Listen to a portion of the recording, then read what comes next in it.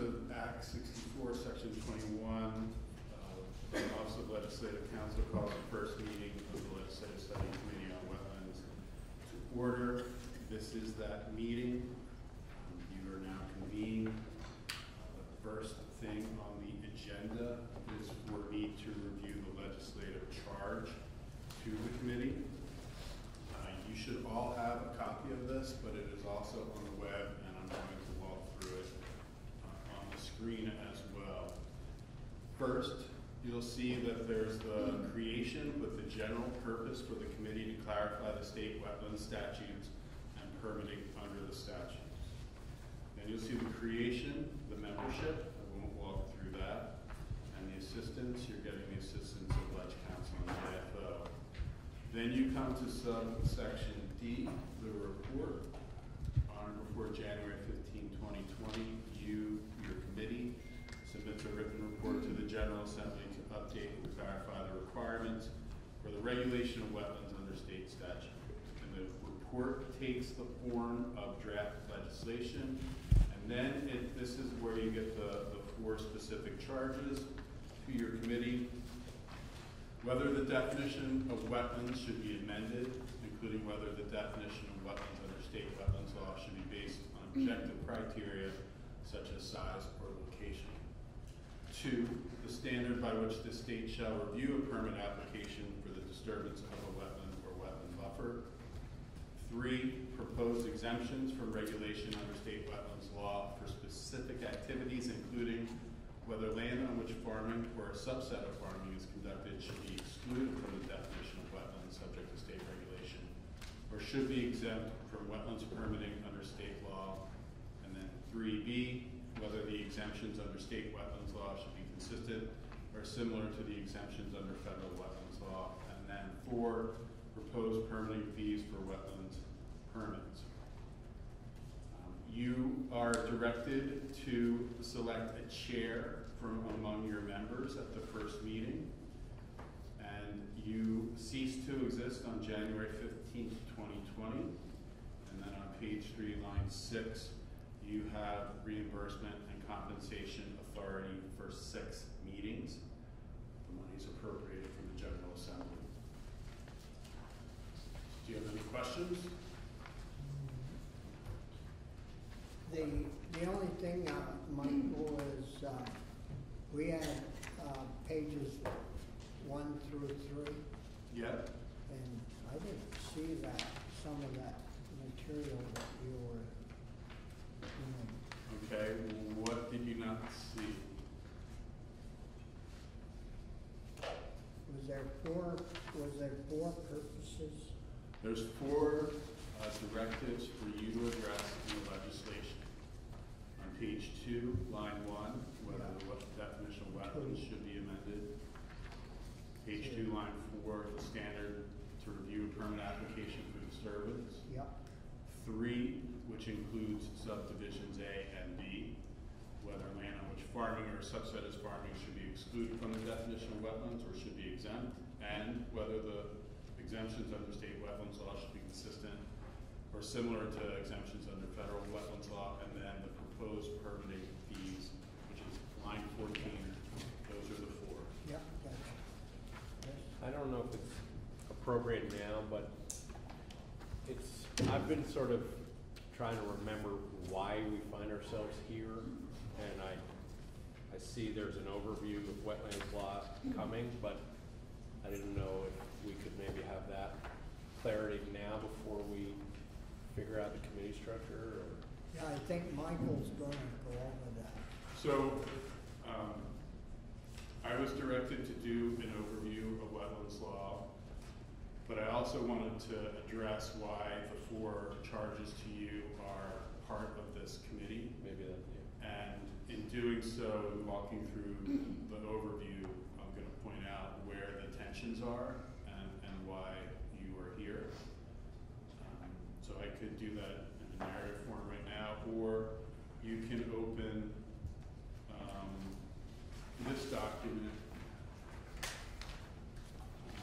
document, which is what I'm going to walk through right now. That's okay. So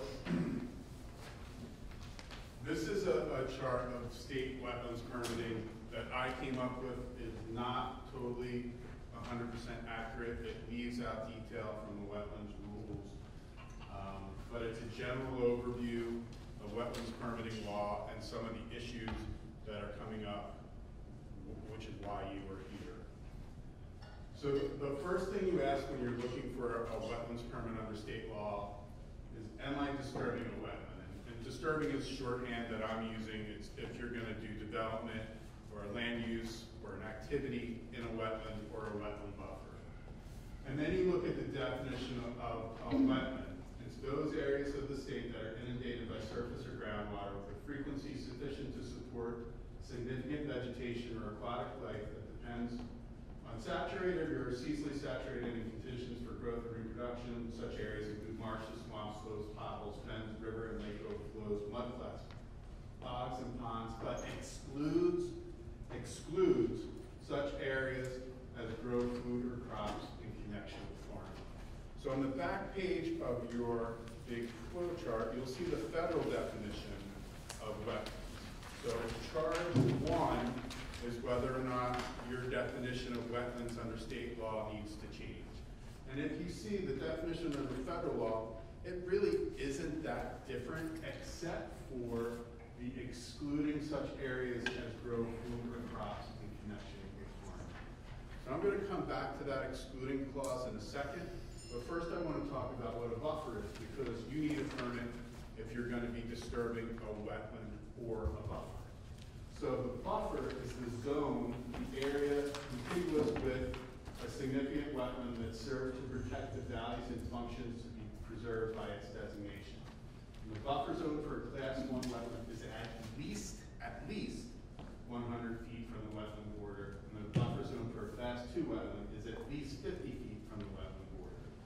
It can be more than 100, it can be more than 50 if A&R designates the need for that to protect the wetland. So that's at least 100 and at least 50.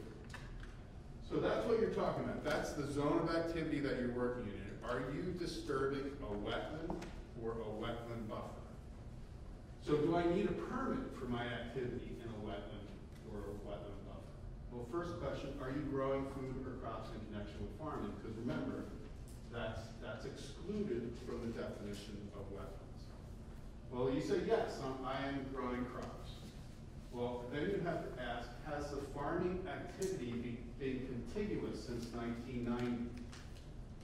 Well, where did that come from? That's not in the definition of wetlands, right? That's not in statute that it's excluded if it's been continuous since 1990.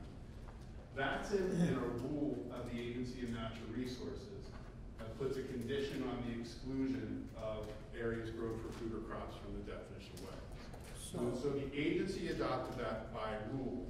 When was it adopted?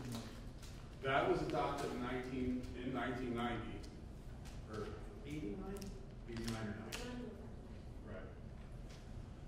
So what you also need to realize is that statute says when A&R adopts a rule that affects farming, the Secretary of Agriculture, Food and Markets needs to consent to that rule. Similarly, if the Agency of Natural Resources is going to adopt a rule that affects forestry or forestry operations, or silviculture as the language says, the Commissioner of Forests and Parks and Recreation has to consent to that rule. Nobody can find a record of the Secretary of Agriculture consenting to the 1990 provision. So that is something, I'm not saying it didn't happen, I'm not saying that it did happen, but nobody has a record of that. Well, and we and the Ag Committee spent quite a lot of time looking and asking for that, and I think you looked into it extensively for us. Right. So why is that a difference? Because the environmental court says if you were farming and you're continuous since 1990, you're excluded, you're not part of A&R's jurisdiction. You're outside the jurisdiction of A&R. So that wetland isn't an A&R wetland and wouldn't be subject to A&R jurisdiction according to the environmental court. It says it's outside the jurisdiction of A&R. So who regulates that wetland that's been in farming since 1990? Well, the Agency of Agriculture does, because the RAPs regulate all farming. So for wetlands that have been continuously farmed since 1990, A&R doesn't regulate them. The Agency of Agriculture regulates them underneath the RAPs, just as general farming. It doesn't say specifically wetlands, but it's a regulation that land is subject to. So another issue is that when A&R defined what is farming underneath the statute and the rules for the purposes of the exclusion, they did not use the default definition of farming. And the default definition of farming is the definition in 10 PSA 6001. Turn over your sheet. The purple is the definition of farming. I'm not going to walk through that, but you'll see that it is different from the green definition of farming. The green definition of farming is how A&R has defined farming under the wetlands rules. And it means the cultivation or other use of land for growing food, fiber, Christmas trees, maple sap, or horticultural and orchard crops, and the growing of food and crops in connection with the raising, feeding, or management of livestock, poultry, equines, fish farms should be used for profit. So that's really very focused on growing food or crops. But there are a lot of other activities that are farming, that farmers argue are necessary for farming. Whether it's a farm road, whether it's a farm structure, whether it's a manure pit, whether or not it's your fertilizer storage, whether or not it's your bunker. Farmers are saying that is farming that is necessary in order to grow food or crops. But A&R might not interpret their definition of farming to include those types of activities. And so that's a tension, because when you go to the other side of the chart and you look at the uses exempt from the U.S. Army Corps of Engineers Clean Water Act 404 permit, you'll see a lot of farming activities that are exempt. Farm roads are exempt. Maintenance of structures are exempt. Farm ponds are exempt. So there's a lot of things, plowing, seeding, cultivating, that are exempt under the federal rules. And so that's one of your charges. Are these exemptions, is this exclusion going to remain an exclusion? Is it going to be the definition of farming that A&R has in the wetlands rule? Is it going to be the definition of farming that the Agency of Ag regulates under the RAPs? Is it going to be a type of farming that's defined underneath the federal Corps' rules or more similar to their exemptions? So that's a big part of your charge. And what is part of that charge is looking at language in Act 64 from this past year, which gave the Agency of Agriculture authority under the RAPs to regulate wetlands that are used for areas as grow food or crops in connection with farming activities. So the Agency of Ag has RAP authority over that for those wetlands. And the question there is, do they regulate farming, the purple box, or do they regulate farming under the green box? Well, the Agency of Ag is going to say, in the legislative intent letters from Senator Starr and Representative Partridge said, no, it's farming on the purple box, the Act 250 definition of farming, because that's a statutory definition, and that statutory definition takes control over a rule, because under state Vermont Supreme Court precedent, when a statute and a rule conflict, the statute controls. So there's arguably a conflict between the language that gives the Agency of Ag authority over wetlands used for farming, and then the A&R's wetlands rule and how it defines farming. So that's another thing that you will have to address. That's part of the tension that's ongoing for this issue. Michael, can I ask a quick question? So the date of 1990 in continuous use and the court referring to that, what is the significance of that date? That was the date that the Agency of Natural Resources adopted rules that went into effect in 1990. I believe the statute was 88 or 89 that did that. I'm not sure. I tried to figure that out yesterday. I didn't quite track that down. So the Agency of Ag, they have authority to draft RAP amendments right now. They probably are doing it. It has to be by rule because the RAPs are by rule. So rule generally takes 4.5 to 8 months to do. So by the time that the agency has a draft, maybe they'll be proposing a draft to you, I don't know. You'll be able to see what the agency is doing. If you don't like it, you'll have the ability during the legislative session to address it. But it's very clear that statute takes precedent over. When statute and rule conflict, the statute controls. The Supreme Court has said the rule cannot stand. And how does our statute, the purple box, compare with the Army Corps of Engineers?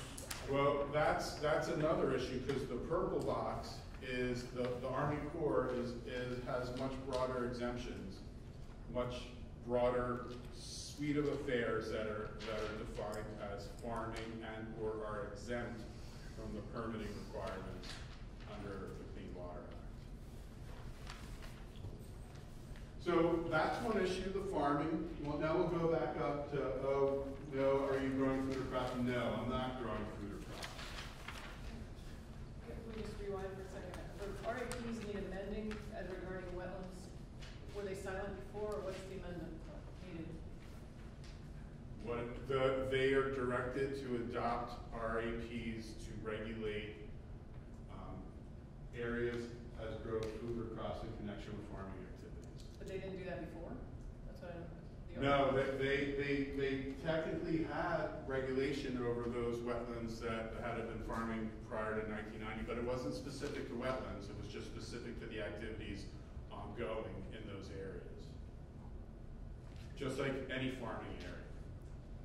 Right, so wouldn't the RAPs have addressed them? Because it was a farming area. I don't understand the change that's needed to address wetlands in the RAPs.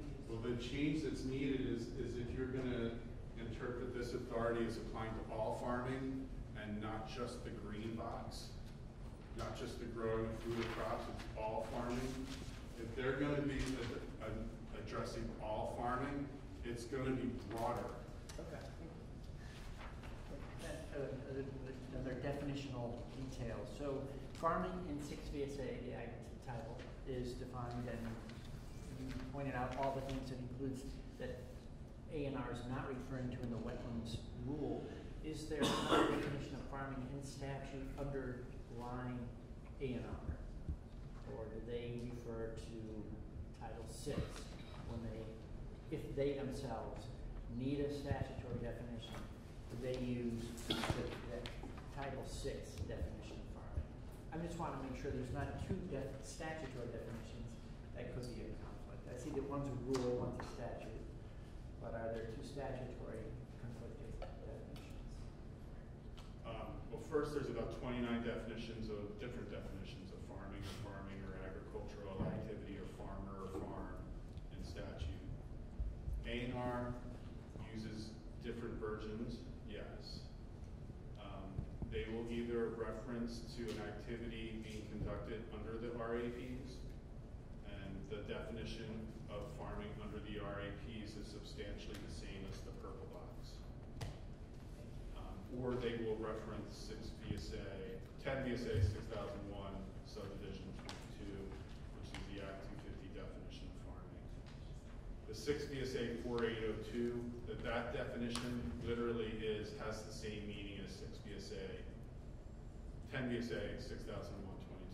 The definition of farming under Act 250 is the definition of farming under the Ag Water Quality Chapter.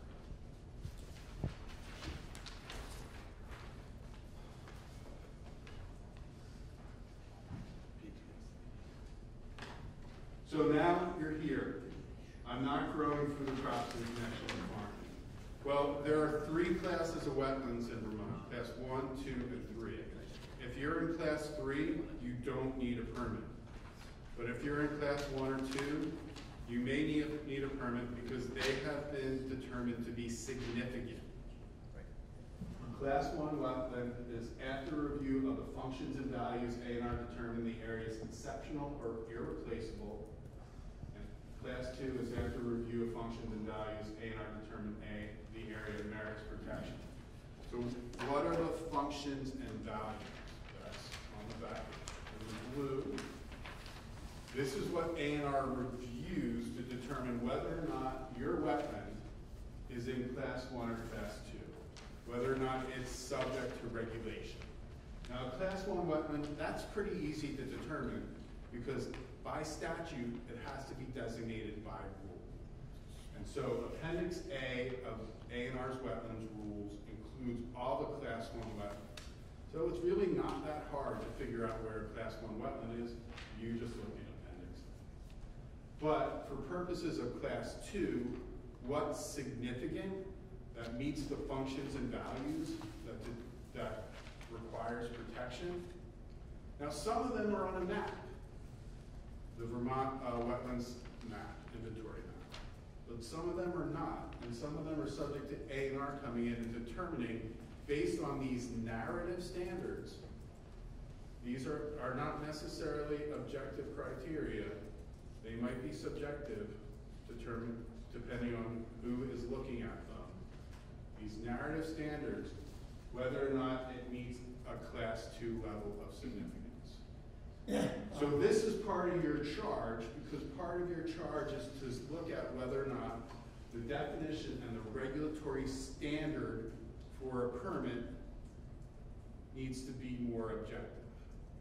And what do I mean when I say it needs to be more objective? So I'm going to give you an example. This is the general permit for Vermont, the U.S. Army Corps of Engineers general permit for Vermont for development and recreational facilities. And you'll see that if you're going to discharge dredged or fill material for the construction or expansion of development and or recreational facilities, you can self-verify if it's under 5,000 square feet of permanent and temporary impacts in the waterway. And the self-verification is you send a form in to the Corps 2 weeks before you engage in that activity. You don't need approval. You just send the form in. But if it's over 5,000 square feet and it's in Lake Champlain, or actually if it's under 5,000 square feet and it's in Champlain, Memphremagog, or Wallace Pond, the international waters, then you need to fill out this pre-construction notification. You basically notify the Corps that you're doing it, and they have the opportunity to say no. So these are objective. It's about footage, right? You're gonna dredge or fill an objective area, right? And that is the question. Do you want this type of objective criteria? And it could include things like you're going to dredge or fill in a bog, and a bog will be defined. So again, it's objective criteria, not whether or not you meet a narrative standard subject to interpretation of whether or not the function and value is significant. So that's part of your charge. Do you want an objective standard? Do you want to maintain the narrative functions and values? The narrative functions and values, it really shouldn't be how you define a wetland. Maybe narrative functions and values should be the standard for permitting. If you're going to impair one of those functions or values, maybe you don't get a permit. So those are some of the questions that you have in front of you as part of your charge. What about, Michael, on the back side of your sheet, the blue? Yeah. Provides the very first bullet. Yep. Well, we haven't been able, and we haven't dredged any streams in Vermont for 20 years, I guess. Well, this says provides temporary water storage for flood waters and storm runoff. Well, if you know that we've opened up, we've left the streams like they're naturally supposed to be. So they're more full of silt and sand and gravel now than they were 20 years ago. And you go by some river bottom land in the spring, and you'll see river water all over that property. Is that first bullet, is that going to create an issue if it's used to grow food or crops? Well, as I said, this isn't everything that's applicable for wetlands law. Wetlands Rule Section 5 includes all the criteria for what the functions and values are. So there's more specific detail there about what the agency would look at for purposes of any of those functions and values, about whether or not it provides temporary water storage. It's going to be partly fact specific. But the primary question is whether it's a wetland to begin with. Right. Just because there's silt present. The first question is whether it's a wetland pursuant to the definition. The next question would be whether it has any significant function or value. But shouldn't that be made more clear?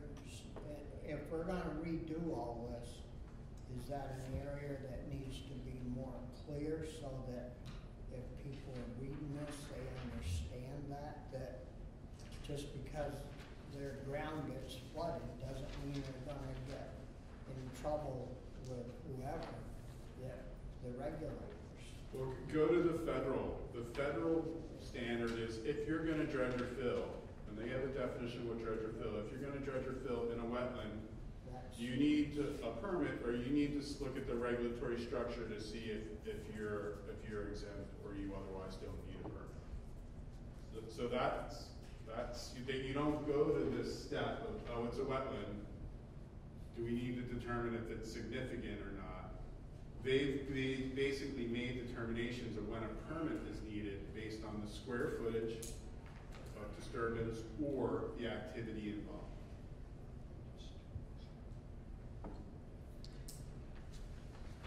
All right, so this is another one of those tensions, one of the reasons that you're in here. So if you're a development community or developer, and you're going out looking for reasonable, foreseeable expectations, and you can't say for sure whether or not a wetland on your property is significant, you have to go get a delineation. And so you might hire your own delineator.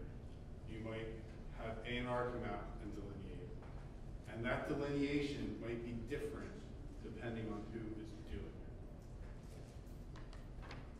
it. There are no standards for that? There are standards, but you remember it's people on the ground that make the determination. And what's potentially more confusing for farmers is that farmers often get their money from NRCS for structures and for other activities. And NRCS will come out and they'll look at a property. Sometimes they get A&R to come out and do a delineation. I think they're supposed to all the time, but I don't know if they do. And sometimes they say, no, you meet the Corps of Engineers requirements. Well, remember, the Corps of Engineers requirements aren't the state requirements. So a farmer might go forward in reliance on NRCS, and the Corps might show up and say, no, you need a permit. And A&R might show up and say, you need a permit. So you have 3 regulatory agencies in play for a farm about whether or not it needs a wetlands permit for some of the things that's funded through NRCS. So, all right, so let's say it's a class 1 or a class 2. You say yes. Is the activity an allowed use? What are the allowed uses? Here are all the allowed uses. I'm not going to read them all. But they are not the same as the U.S. Army Corps of Engineers exemptions. And for example, the Army Corps of Engineer has an exemption for farm roads. There's no exemption for farm roads or no allowed use for farm roads. There is an allowed use for silvicultural roads. For roads that are built for silvicultural purposes in a buffer zone. And the restoration, reconstruction, rehabilitation, or upgrading of existing roads used for silviculture if the roads are not increased in width by more than 20%. So you've got an ability to, like, say your maple stand, which might be in current use as farming, you're gonna build a road to it for silviculture, and you're gonna be exempt, or because it's in there, but it's not. If you call that farming, then it wouldn't be exempt. So this is an issue, and this is part of your charge, whether or not you want these allowed uses and/or exemptions, whatever you want to call them. If you want these to be consistent with the feds, or not. And then if it's an allowed use, then you don't need a permit, you're exempt from the A&R permit. But if it is not an allowed use, you need a permit from A&R, and then you get to one of your other charges, which is the fees. Right now, it's 75 cents per square foot of proposed impact to a class 1 or class 2 wetland. It's 25 cents per square foot for proposed impact to a 1 or 2 wetland buffer. It's $200 for conversion of a class 2 wetland or wetland buffers to cropland or for use as a manure pipeline used for farming. And if you have to pay the fee after the fact, after you've already disturbed the wetland, but before you got the permit, it's $1.50 per square foot of impact when the permit is sought after the impact. So this is a general overview of state permitting law. The tensions are how do you define wetlands, how do you address farming as an exclusion or an exemption, and if you do it either way, how you define farming. What are the allowed uses? Should they be consistent with the feds or not? And what fee should be paid for a wetland permit? Now, part of the fee discussion is it's twofold. Fees are supposed to, by statutory definition, pay for the cost of agency staff time in processing or reviewing the permit application. But fees also can serve a regulatory purpose, meaning they can be a disincentive to violation of the law. And these fees serve both purposes. They definitely are needed by the agency to pay for staff at the agency, but they are sufficiently significant as to be a disincentive to violation of the law. It's a helpful overview. Can you pinpoint what change has happened that has sort of surfaced the conversation? Or is it, is it the advent of the RAPs, or a change in rule, or did the legislature pass something that we didn't realize would have impact? I'd love to understand how this wasn't an issue 2 years ago and it is now, or maybe it was 2 years ago. Well, I don't know if it was an issue 2 years ago or not, or 10 years ago, or in 1990. I think honestly what has changed is time and people. There's over time, different staff, different interpretations, different decisions to enforce or require a permit or not, different interpretations about the language because of it. The law is not always black and white, frankly. rarely is black and white. And so there's definitely different reasonable interpretations that people could make. Now, reliance on prior activity, if you're an industry like farming, you've been relying on not needing a permit, and now you need a permit, that's troubling to that industry. So honestly, what was changed, probably time and people have been the most significant change. So I don't know who to turn to because you haven't elected a chair, so nobody can tell me who's supposed to go. Matt's hand was up first. So, Senator McDonald. I didn't know if Chris was bringing up the subject for those of us that get our tractors stuck in places where we've been mowing hay for years, and now we're getting stuck in there in the last 10 years.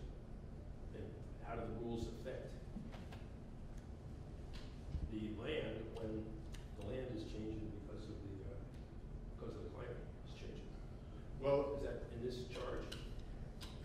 and the agency can correct me if I'm wrong, but wetlands grow and contract. And so what was a wetland 15 years ago for regulatory jurisdiction might not be a wetland today, and vice versa.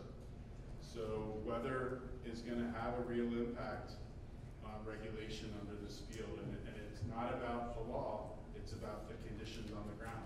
As Hannah said earlier, whether or not it's a wetland.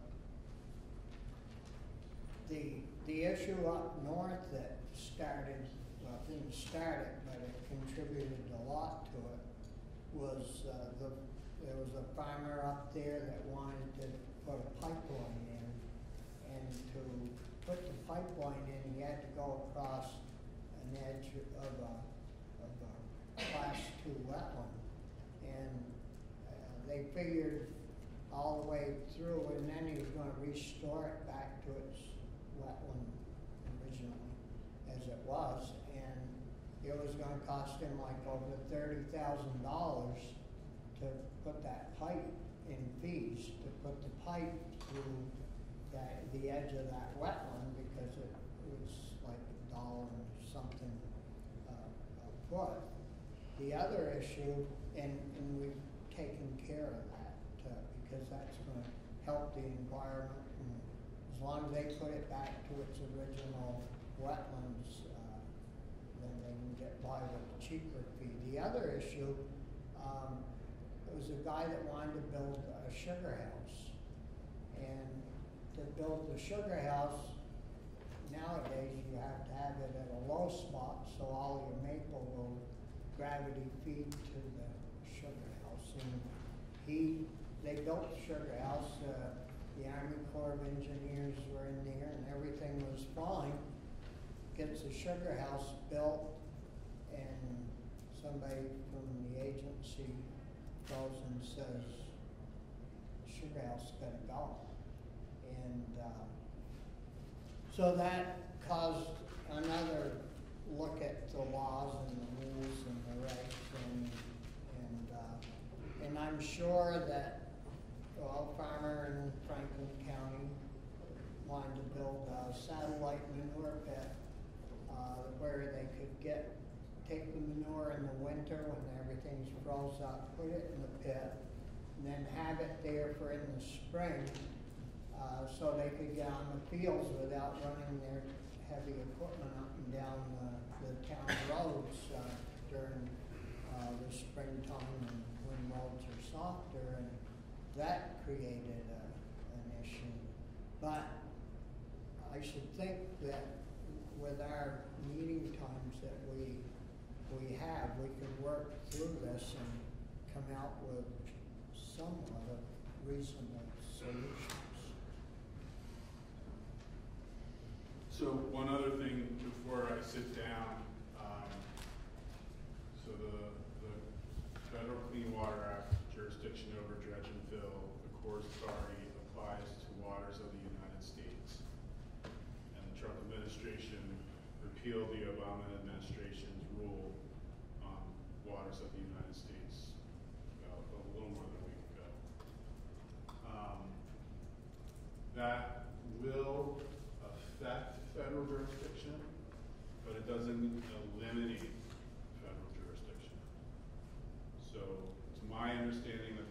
administration will be reverting to what's called the Rapanos standard set by Justice Kennedy, whether or not there's a significant nexus between navigable water or tributary and this wetland.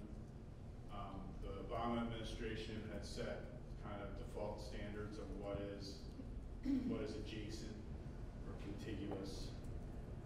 I can't remember which term that they define as being challenged. I think it's adjacent. The proposed rule requires that the wetland be immediately adjacent to the traditional navigable water. Right. So it's being argued that that definition was irrational and not based on science. It's subsequently arbitrary. That'll likely be litigated. So there is a little bit of flux in the federal jurisdiction. It doesn't go away. And prior to 2015, it basically reverted to that standard of jurisdiction. So farmers should be aware that even though Trump repealed the Obama administration's rule, there's still jurisdiction of the Corps over wetlands underneath the Federal Clean Water Act. Michael, on the chart, on the right-hand side, that column of 25 allowed uses, what process has generated that list? These are all in rule. And is that sort of accumulated over time? I don't know which of them were in 1990, but I know in 2008, the WIG, the Wetlands Investigation Group that the Natural Resources Board held, they reviewed all of them, and they were either added or retained in the rule. So A&R rules. This is an A&R rule, yes. It started off as a Natural Resources Board rule, and then the board transferred its authority to A&R. You transferred their authority.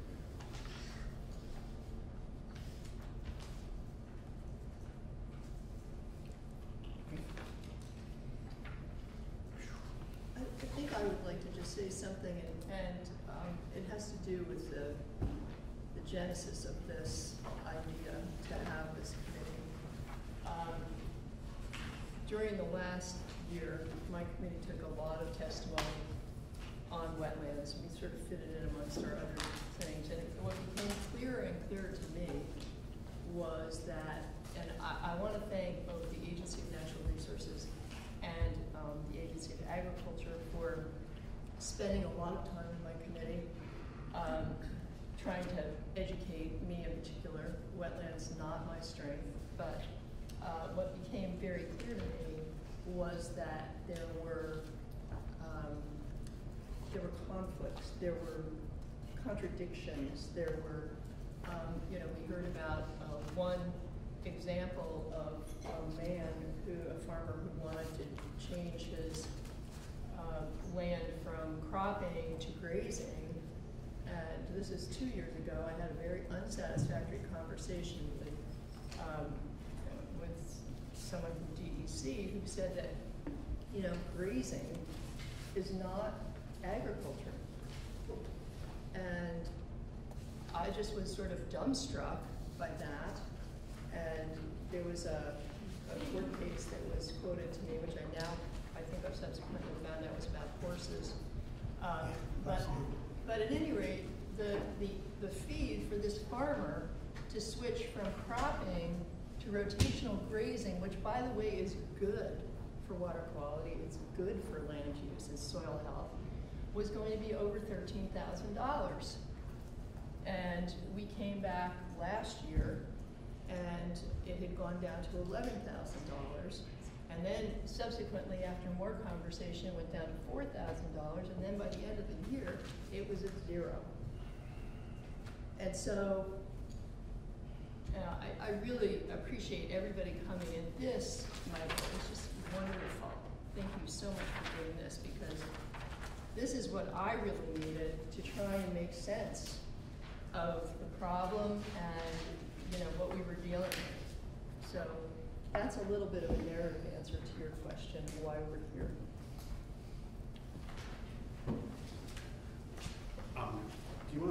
chair now, so somebody can call the next witness. Yeah. Turning in your resignation here? Well, I would like to nominate Bobby as the chair. This is a committee that came out of the agriculture committees, and it's in, was it 525 it was in? Yeah. And so, H 525, so I would like to nominate Bobby to be the chair.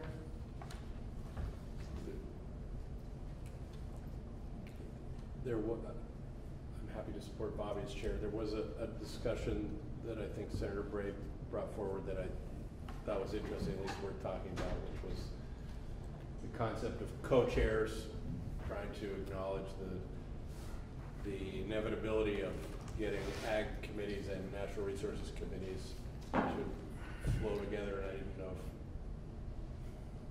if, to me that made sense, but Well, I don't know if it needs to be reflected in co-chairs or not, but. like many of us have over the years served on a lot of committees and chaired many committees.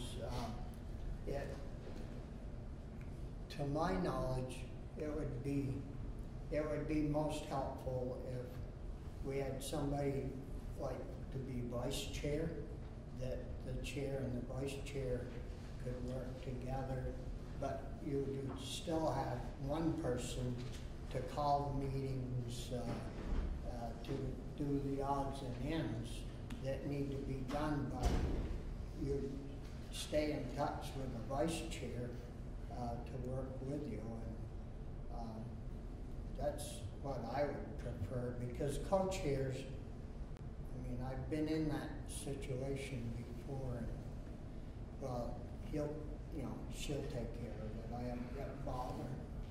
Or they'll say, well, Bobby will do it, so I don't need to bother.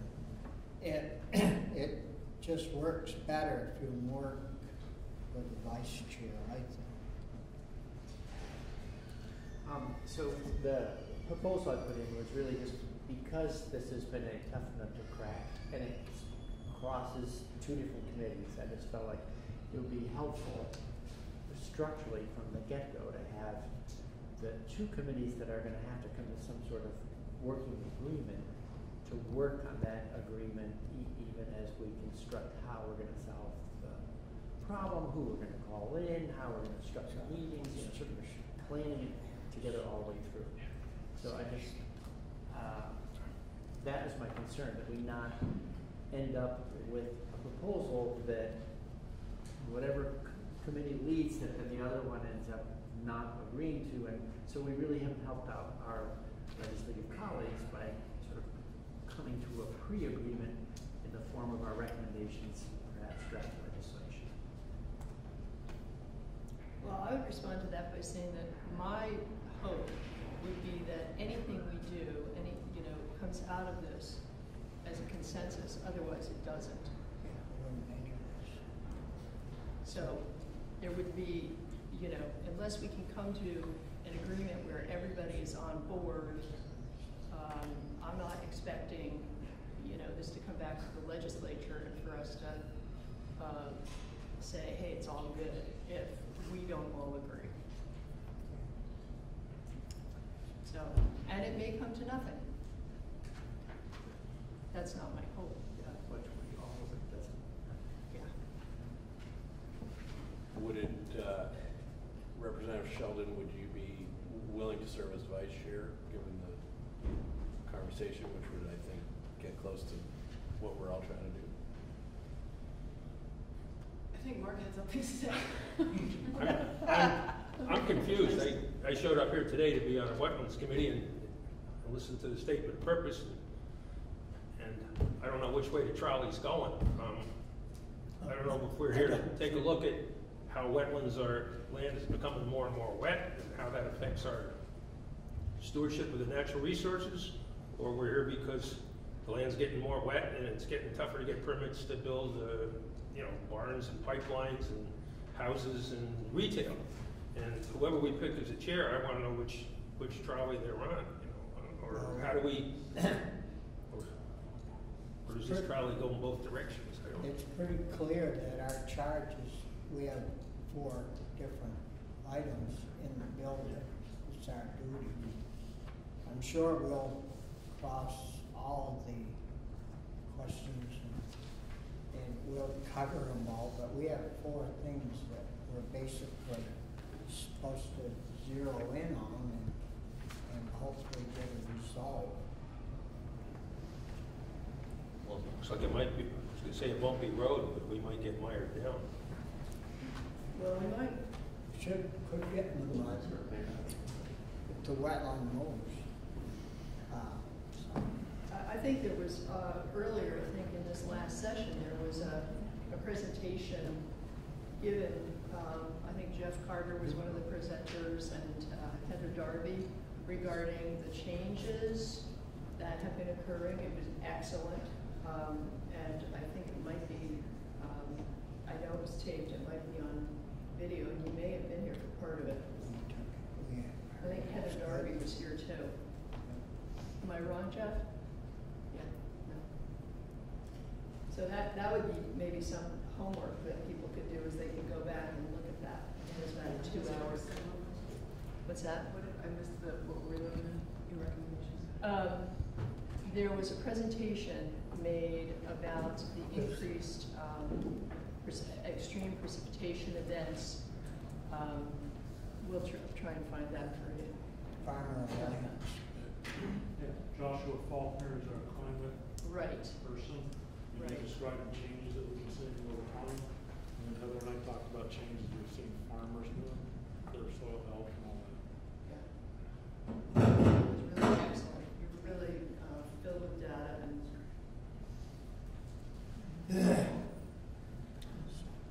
So, Amy. Do we have our slate? Gonna be vice chair. Well, you gotta get it. Do you want to vote? Why, it would be good. Do these need to be separate votes, or should I also nominate Amy to be vice chair? We Or could Christie? vote as a slate, I think. Okay. Unless, hearing no objection. All those in favor of Senator Starr being chair and Representative Sheldon being vice chair? Aye. There you Thank you. Yes. Are you leaving, Michael? go. or- I'm just moving over here.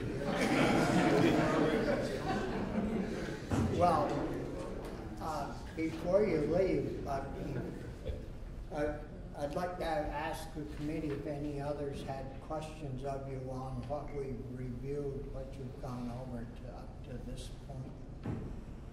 And if you don't, and think of some, jot them down, because Michael will be back and we'll go over this. I do have a question, actually. Michael, there was, I think, a proposed rule that came out, I don't know, a year and a half ago or something, that also plays into this, and that farmers in Franklin County in particular were trying to move to block in some way. Can you jar my memory about that? And if I'm assuming, I believe that's relevant, but So the statute gives A&R the ability to adopt general permits for certain activities. And, the agency had proposed 2 different general permits. They cover a bunch of different activities. Okay. Well, there is a general permit that's been in existence for a long time, but I think you're referring to one. Okay, so they were proposing a new general permit, and there was some resistance to that. And ultimately, you withdrew the permit, correct? No, it's still out there? It's currently under appeal, but it remains in effect. It hasn't been stayed. Which one did you withdraw? Well, the farmers withdrew their lawsuit. Yeah. The Dairy Association withdrew their appeal. There was a municipal appeal as well of the same permit. Julie isn't supposed to be here until 2:45, and so I didn't know, did you have anything else in your presentations that you wanted to add to the discussion?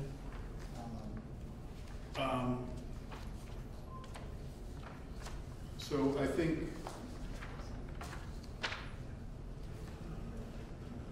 one of the things that you're going to talk about is the exemptions and or using a general permit structure.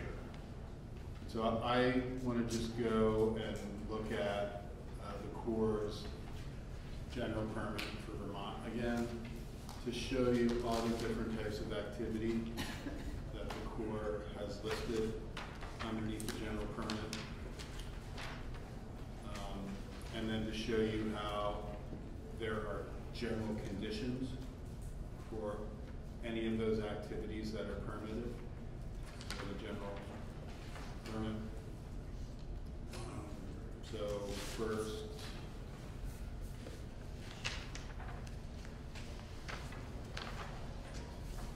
you get a list of all the things that are covered by the general permit. Covered meaning allowed. So you get aids and navigation, moorings.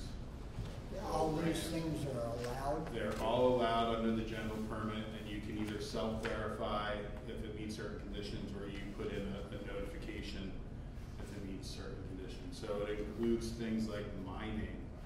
It includes energy generation and renewable energy.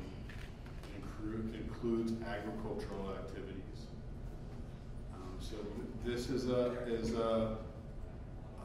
one of the options I think that you have in looking at examples from the feds and from other jurisdictions about how to address regulation of activities in wetlands.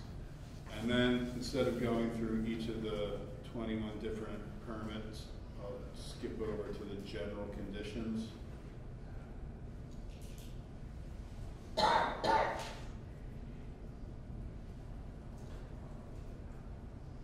So it'll touch on both general activity. For example, there's a general standard of avoidance, minimization, and mitigation, and they give standards for that, and that's for all of the activities. So all activities that are covered by this general permit, all 21 different sets of activities are governed by this mitigation, this avoidance, minimization, and compensatory mitigation. But then you'll get to kind of more specific things like the use of heavy equipment, right? So it'll get to specifics on how to use heavy equipment in wetlands underneath this general permit. To things like mats should be in good condition, how to use mats. So this is another way to go about, instead of spelling out everything in statute, you could follow this mechanism where general permits are used and conditions of general applicability are subject to or required for any of those permits. So it's just a example.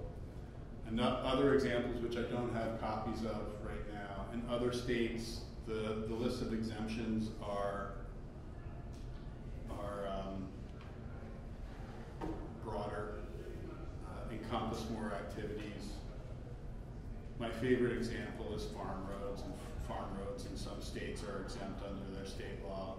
And that's just to highlight to you that it's a state law. You can define the jurisdiction, you can define the exemptions, you can define who is operating the permit, administering the permit. You have that authority. It's not something that the feds control. It's not like NIPD's discharge program where the state has to meet minimum thresholds in order to run the state program, because the Corps does not, or the Corps rarely delegates its authority on dredge and fill. So this is a state law that you're adopting, and it's not subject to federal conditions like the NIPD's discharge permit is. But the federal exemptions, if we had a side by side with the federal exemptions, if we want to talk about that as a committee, the federal exemptions versus the state exemptions. There's probably some state exemptions that we might not like, and might be able to make that list shorter.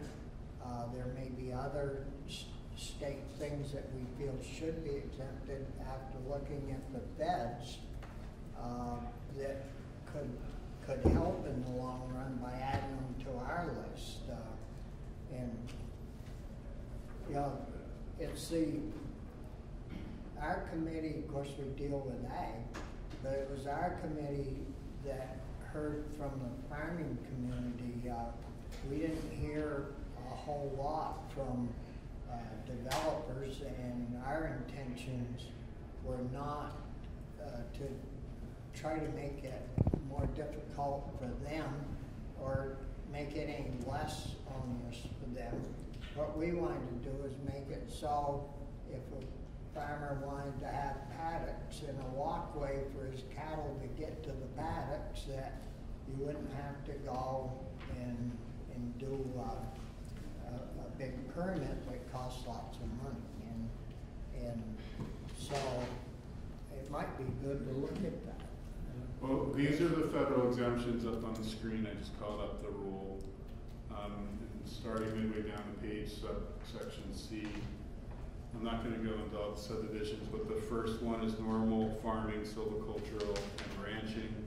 The second is maintenance, including emergency reconstruction of recently damaged parts of currently serviceable structures. The third is construction or maintenance of farm or stock ponds or irrigation ditches. The fourth is construction of temporary sedimentation bases on a construction site. The fifth is any activity with respect to the state as an approved program. What's this one again? I can't remember what 5 is. I'll have to look it up. 6 is construction or maintenance of farm roads, forest roads, or temporary roads. And then they give a long list of best management practices or conditions for those roads. And then that brings you to, where is 6?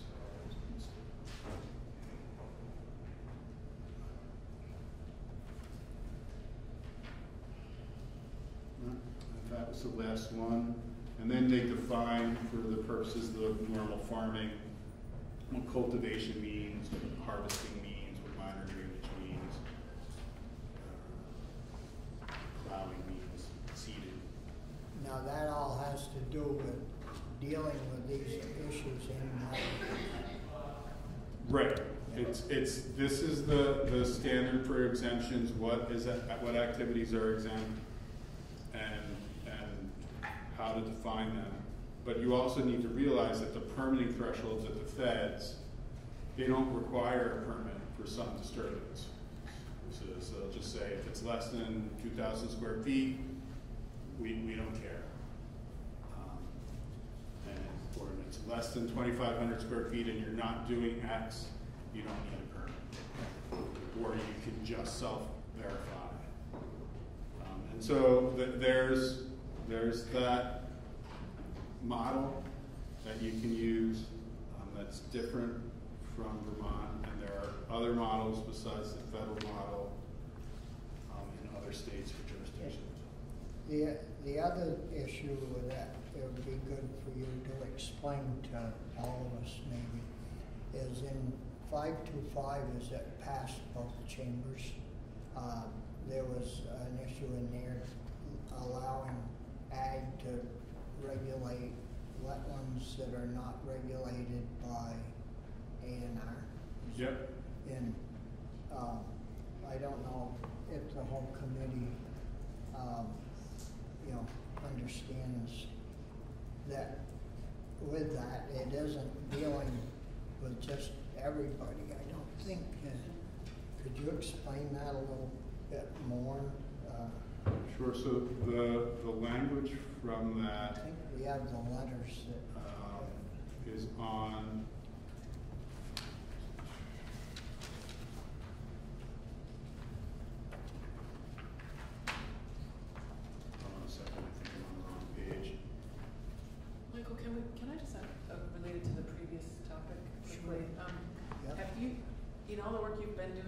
for the ag committees, have you compiled what other states are doing? Or like, how many of them are doing what's kind of being proposed, and how many of them are like us with these kind of inconsistencies, I don't know about inconsistencies, but it's different state standard or definition? I don't have the document on that. I mean, I've been looking at that, but I don't. It'd be interesting to see. Doesn't have, you know, maybe someone's done it and we can not have them spend a ton of time on it, but. Well, the Environmental Law Institute does a wetland survey pretty periodically, and I can talk to them. That would be helpful. Chris? Please answer your question.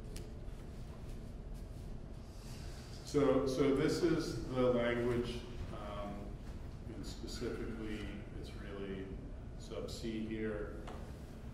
Remember that the definition of wetlands excludes from the definition areas used to grow food or crops in connection with farming, and that is in 10 VSA 902. So that exclusion from regulation for areas that grow food or crops in connection with farming is 10 VSA 902. This section of law is the section of law that gives the Agency of Agriculture directives to adopt or amend the RAPs. So what this subsection does is it directs the Secretary of Ag to amend the RAPs to include requirements for activities occurring in areas that are excluded from regulation by the Agency of Natural Resources under VSA 902 was the areas used to grow food or crops in connection with farming.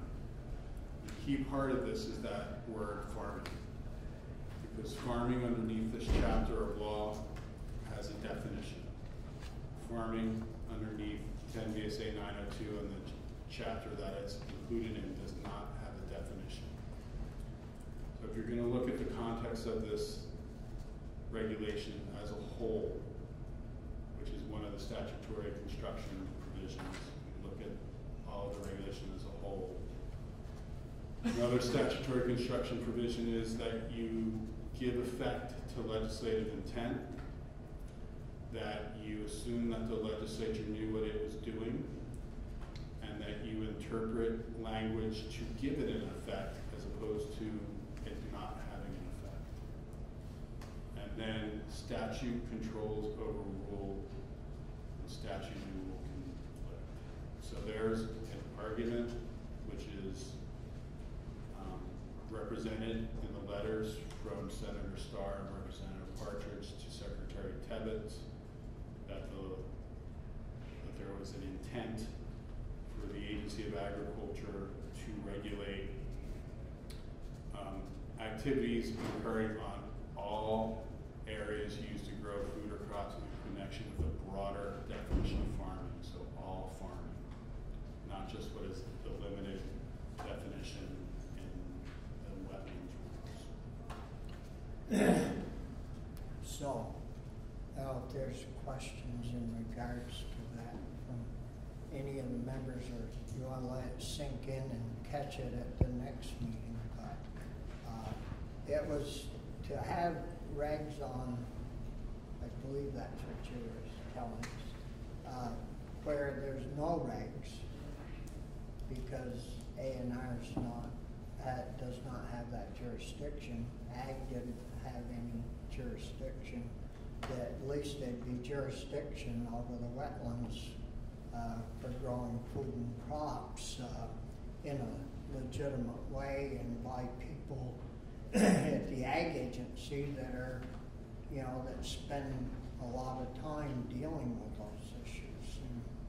And it certainly wasn't to make it easier for anybody because we all want to protect our wetlands, but yet we want farmers to be able to grow food and crops and pasture animals if they have to and not have to pay a fee. Thanks, Bobby. I think my goal, one of my goals that's on the list, is to have real clarity for farmers so they know what to expect. And, clarity for everybody, but clarity for farmers because,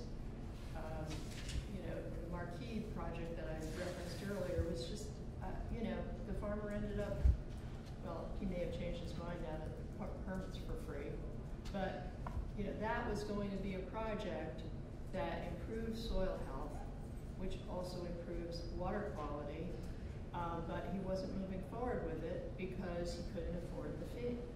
So I really want clarity, in particular from my aspect, the farmers, so that they know what to expect and what they can do and what they can't do. Yeah. That's Chris. I would just say I certainly share the principle that we should strive for clarity. That I don't know if it's possible, but Oh, I think it is. The piles, well, the hole's pretty the deep. overlap of just the federal stuff probably makes it harder. But I'm curious. It's been referenced that a lot of the conversation that I've sat through has been around ag, but there has to be implications for developers, and I'm curious to your opinion, Michael. What are the implications of the, let's call it a change of interpretation of our laws and rules on developers as it sits today compared to a few years ago? Are you aware of any, or? I don't know of any discrete issue regarding a change in interpretation. I think, as I referenced when I was walking through the flow chart, there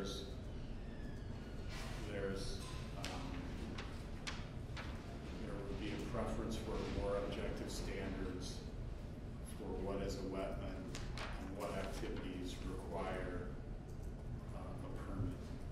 When the agency was in during this past year, they did distribute draft language that included some of those changes, moving towards objective standards, saying that you don't need a permit if it was under 2,500 square feet, half acre. And so I do think having that kind of objective criteria would be something that's attractive to developers, ag farmers, or anyone that's going to be conducting activity in the park. Any other questions, Michael, Chris? Yeah, at some point, I'm not sure when we'll, like to see a schedule, is sort of the natural resource impacts, because I keep feeling like part of what's driving the conversation is sort of a utilitarian view of wetlands, like how can I use them?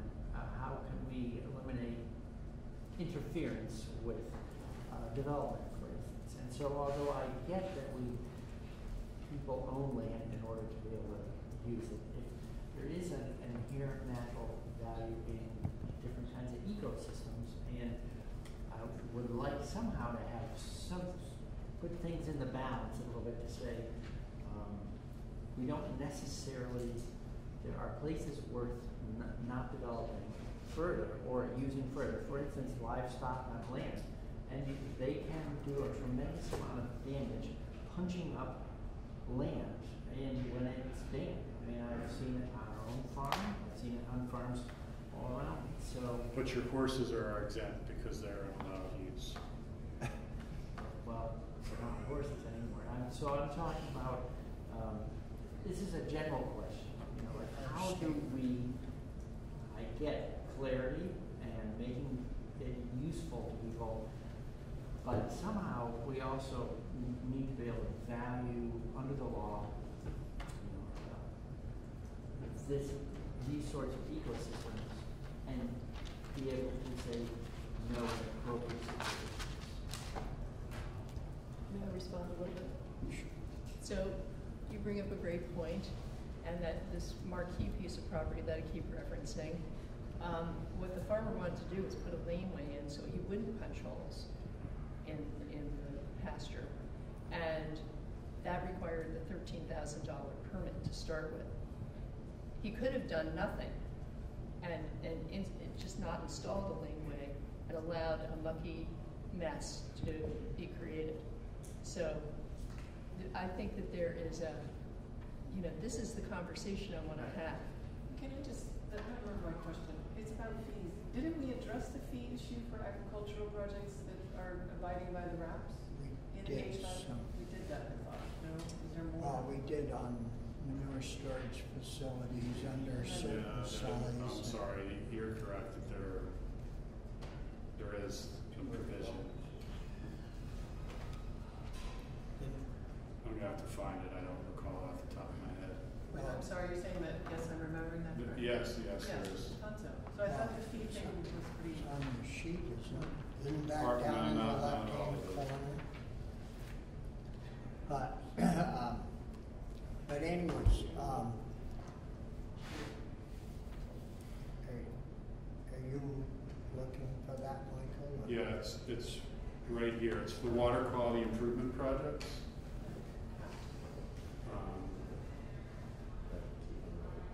That's, Did that sunset? I can't remember. yeah, it's I one don't of them think it does. sunset, so pipeline.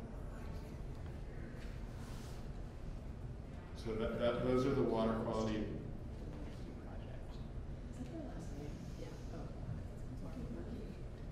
Yeah, you guys see that catalog? 22 and 23. Yeah. Oh, yeah. Good. Yeah, beautiful. So I need to update the flow chart down with that, because that's not on there. Okay, if there are no more questions for Michael, I see Julie's here now, and we're just a little bit off schedule, not much. Good for legislators to be within 5 minutes. Thank you, Michael. Julie? So you're going to give us input in regards to the wetlands stuff that we worked on Yes. and still working on? Yes. So for the record, I'm Julie Moore, I'm the Secretary of Natural Resources, and with me today are Laura LaPierre, who's the Wetlands Program Manager in the Department of Environmental Conservation, and Kim Smith, who is in the Office of General Counsel in the Department of Environmental Conservation that specializes in water quality concerns. And not having had full benefit of having been in the room for the whole of the last hour, I thought I'd start by doing a little stage setting that I hope isn't redundant with what you may have already heard about the important role that wetlands play in the landscape and the direct contributions of wetlands to wetland areas to the greater public good. Wetlands are a critical part of our natural environment. Often when folks think of wetlands, images of thriving marshes come to mind, and that's with good reason. Wetlands provide critical habitat for fish, animals, plants, and contain a wide diversity of life that's actually found nowhere else. 80% of U.S. bird species rely on wetlands for breeding habitat, 43% of rare species in the U.S. rely on wetlands for their survival, and wetlands host 31% of the world's plants, which is a pretty impressive statistic considering the land area they represent. At least in Vermont, we know that our best estimate is that they're about 4% of Vermont's land area, so certainly have an outsized impact. But there are also pieces of wetlands that may have a far less iconic look while playing an equally important role in the environment. These wetlands primarily function to reduce the impacts of floods, maintain surface water flows during dry periods, absorb pollutants, and improve water quality and protect lake shores from wave action. Wetlands are also dynamic, living systems subject to a broad array of changes on a variety of timescales. As rivers change their course and erosion and depositional processes take hold along the banks, new wetlands can be created and old wetlands can be filled. Shrub-scrub wetlands grow into forested wetlands, beavers create impoundments that expand wetlands, beaver dams break and drain significant wetlands, and human activities can have direct and indirect impacts on hydrology that also dry out or create wetlands over time. This is really, right now, a critical time for wetland regulation and conservation at the state level. Just last week, the EPA repealed the 2015 Waters of the U.S. rule, removing Clean Water Act protections from thousands of acres of wetlands and thousands of miles of waterways. The 2015 WOTUS rule, as it's sometimes referred to, is the first step towards substantially weakening federal protections for wetlands. EPA's proposed WOTUS definition would basically only cover traditionally navigable waters, their tributaries, and wetlands adjacent to traditionally navigable waters. When it comes to Vermont, 10 VSA Section 905B gives A&R statutory authority to administer a state wetlands program. And this includes the authority to identify wetlands that merit protection and administer a permitting program for proposed impacts to wetlands and their buffers. That said, the wetland rules are challenging to administer, and this is really a significant program for the Agency of Natural Resources, both from an administrative and a legal services perspective. Just by way of quantifying that, currently we see more than 600 projects a year that need to be reviewed for wetlands impacts. This is up from about 400 projects a year between 2011 and 2015. The average number of ag-related projects is far smaller. We believe it's about 10 per year. And most of these are as a result of land conversion to some other use, such as solar or a subdivision. And most of those projects are referred to us by NRCS staff.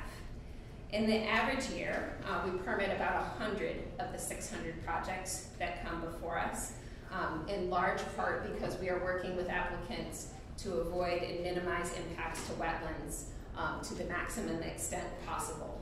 And so by virtue of those statistics, I would argue we are really successful in avoiding the vast majority of wetland impacts. And the average number of acres of wetland impacted and lost through permitted activities each year in Vermont has run about 4 acres per year for the last 8 years. So a very modest level of impact. That we've lost. That the permitted filling or construction has allowed 4 acres total impact statewide per year. And how many have we gained? So I will get to that. Oh. I don't know. You're stealing my thunder, Senator Starr. No, keep going. All right. Wait. I've got those numbers too. Last session, the administration introduced a proposal in the legislature that was intended to increase the clarity and objectivity of the agency's wetland permitting program, addressing what I thought were both some of the administrative aspects of the program that are most burdensome, both to staff at the agency as well as the regulated community through a few statutory changes. These included revising the definition of wetland to be scientifically based and consistent with the definition used by the Army Corps of Engineers, redefining Class 2 wetlands based on objective physical characteristics, so size, rather than the narrative standard that we currently have, clearly defining activities that trigger permitting jurisdiction, again, consistent with the Army Corps of Engineers, and then defining activities exempt from state permitting jurisdiction, including replacing the agricultural exclusion and silvicultural allowed uses with an exemption. These changes were intended to allow agency staff to focus more time and energy on proactive protection and restoration of wetlands. The proposed language, by and large, didn't pass. Effective wetlands protection is really critically important. The state relies on flood storage and water quality protections provided by wetlands, both in terms of being protective of public and private property, and to meet our water quality goals. And the agency works incredibly hard to manage and protect this complex and sensitive resource.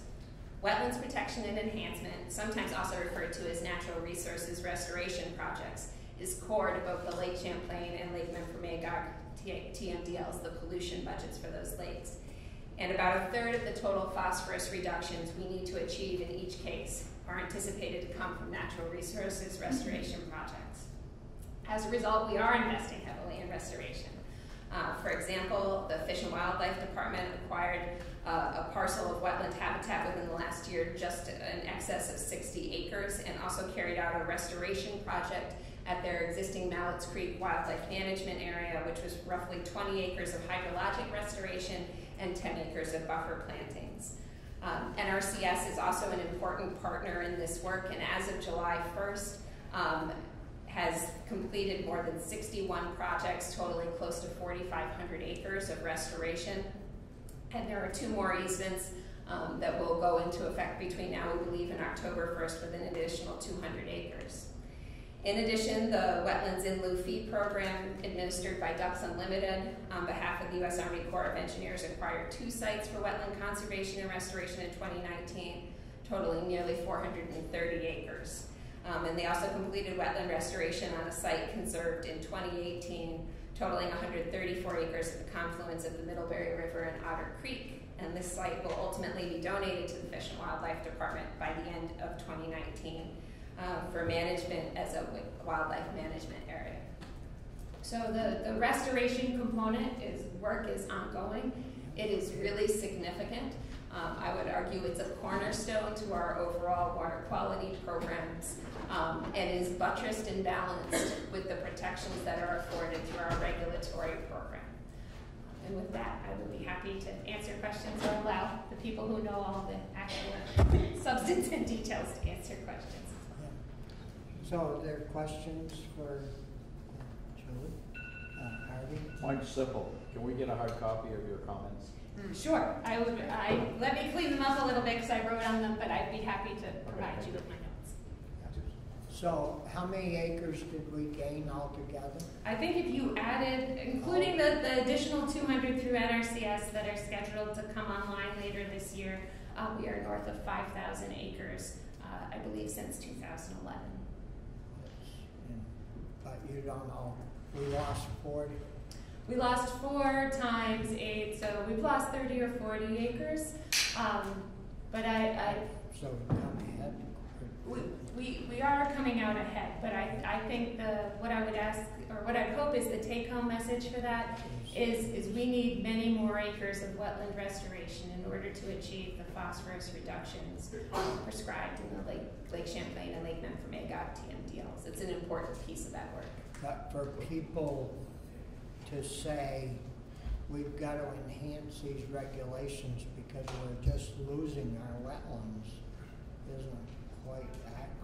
No, I would offer that the statutory proposal we brought forward last session was designed to provide a similar level of protection that the current statutory framework provides, but with greater clarity and objectivity.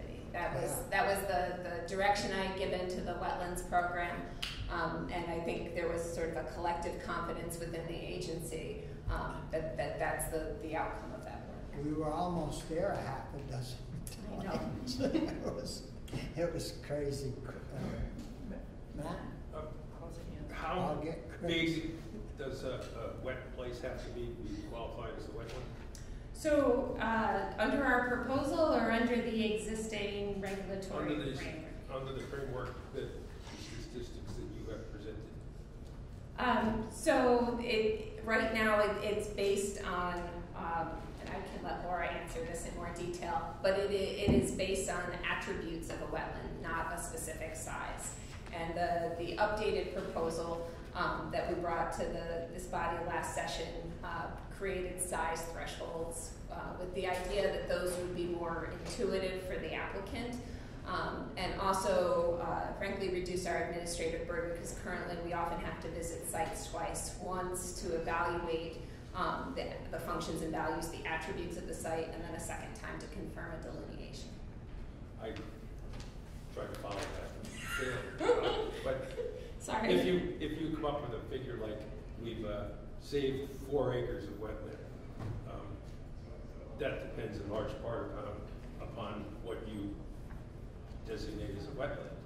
Correct. And if you, by attributes and other things, determine, well, that's not a wetland, then that doesn't get counted. It wouldn't, correct. The 4 acres represents so the 4 regulated acres is wetlands. based on a process and a formula that I can't understand, or maybe I'm just...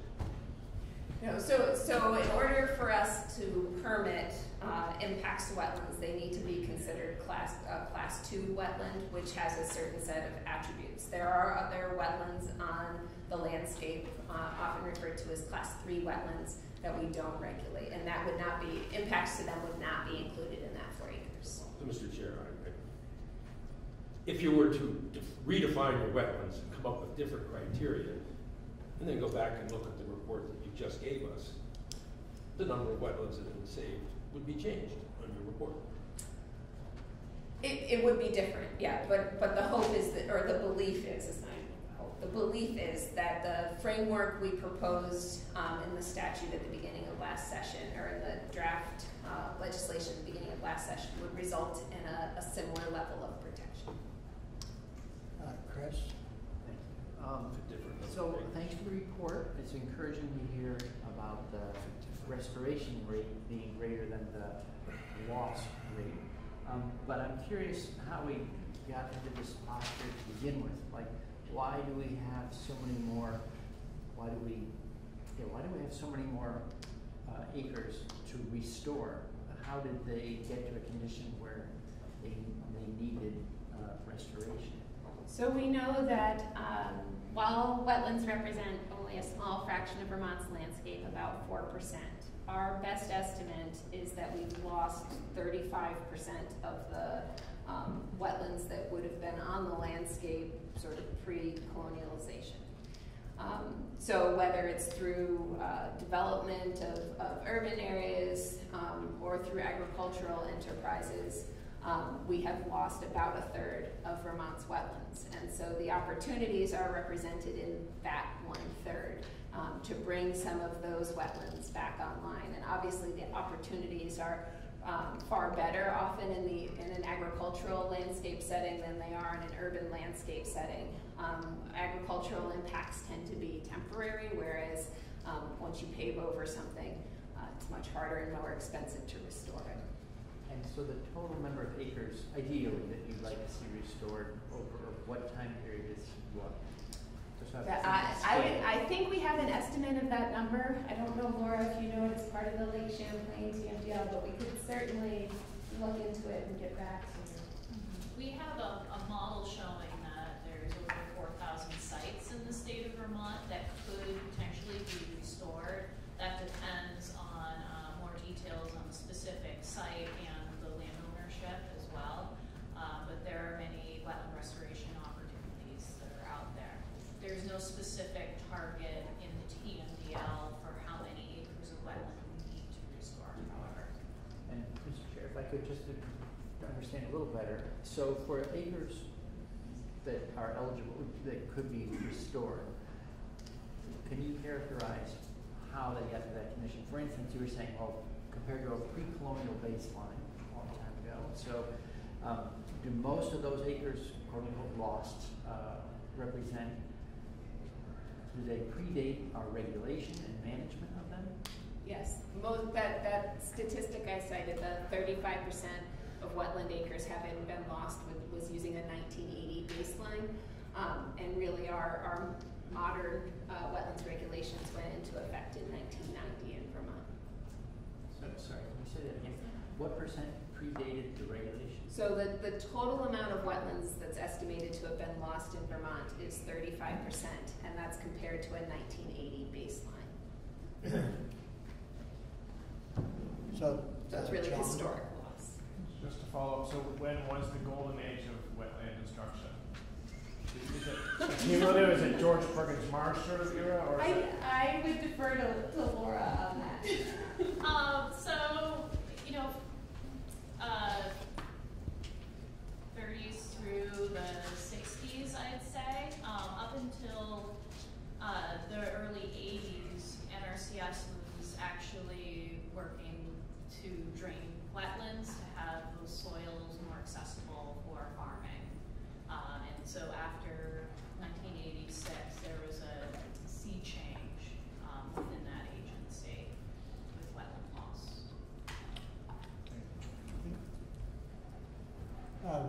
Other questions for Joel? John? just had a quick one that Michael may have known too. Are there any instances where if I'm a farmer or a developer and I need an EPA or an Army Corps or an NRCS permit type thing, does A&R accept those permits? If I get a federal permit to do something, does that work with A&R too? No, so our regulatory jurisdictions are different. Part of our proposal is an attempt to align them to the extent possible, and in particular make sure we're using a common set of definitions. But the jurisdictions are distinct and separate. Are we hearing the proposal today? Are we hearing this proposal today? or- Well, so I you mean the one that they presented last year? Yes, but none of us have been part of this, so it's like a little odd that the natural resources committees weren't part of it. Well, you're gonna be getting it. You almost got it last year, but we couldn't move it. Good. Yeah, you could run through, Well, so I have this high level overview that's Oh. up on the legislature's website, and we did, or Hannah, royally, updated this to reflect sort of where we got to during the last legislative session, including some of the changes that were made as a result of H525. We do also have a more detailed document that kind of walks through line by line almost of the final version of looking at the full regulatory framework, and I'm happy to provide this to the working group. I didn't bring that with me today. and are you working on a proposal for this next biennium? My hope would be we would largely pick up where we left off, in that we still feel like it sort of checks these major boxes that we were looking to see, improving the clarity and consistency of how a wetland is defined, creating a more straightforward process to determine if a wetland is subject to jurisdiction, having a size-based threshold as opposed to having it be more of a narrative standard, better defining what activities need a permit. And again, this has sort of a two wins rolled up in it, and that I think it improves clarity, but it also aligns us with the same 4 categories of alterations that are considered by the Army Corps of Engineers. Have a much clearer statement of which activities are exempt from the permitting process, and then also clarifying the permitting standards, which gets into the mitigation sequence, which is certainly a piece I know that there's a lot of interest in having greater clarity in the regulated community. But that's sort of a rule-making piece where that detail work gets done following the changes to statute. This number 6, empowering the consulting community, is one that was addressed in H525, where we've been directed to start to do the work to look at a self-certification process and a licensing process for consultants doing wetlands delineations. That issue before you go on to 7. Just this very day, Chris and I was in a conversation where this person bought this property with a consultant helping them along, and so they purchased the property to put a solar main, and they got folks from your group there, and it's in the wetlands, and I mean, these consultants are going to have to be held responsible. Right, and right now, because there isn't a licensing or a professional status for wetland ecologists in the state of Vermont, there's sort of no recourse. Whereas I'm a professional engineer, and if I design a faulty structure or a faulty wastewater system, I'm liable under my professional engineer standing. I could ultimately lose my license. Yeah. We don't have that same framework right now for wetlands ecologists, and I know that presents a number of challenges for landowners who may not get great advice all the time. And so this isn't. Be part of It is. It's creating those standards for what would be the minimum expectations for a certified wetlands ecologist, and then looking at licensing and the ability to pull the license should that advice be offered. So where can we find that document? This document's it's in the website for today. And then the last piece is one that was also, work was done relative to in H525, which is looking at the wetland permit fee structure and creating reduced fees for water quality improvement projects, as well as a number of agricultural projects. So I'm happy to share an updated or a proposed legislative language, if you're interested, that would cover all 7 of these pieces and would be updated to reflect the changes that were affected through H525, but would get at that larger framework. That would be helpful. Yes.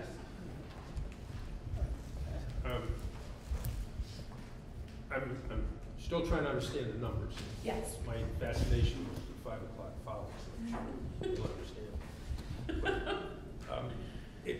today in Vermont, as individuals purchase larger parcels of land that are agricultural land, the last several years, one of the practices that has been in place is to buy the land, take a look at where the damp areas are in the fields and where you can't operate heavy equipment, and hire someone to ditch it and put in the underground drainage, thereby making all those lands less wet than they have been, and certainly less wet than they are likely to be in the future.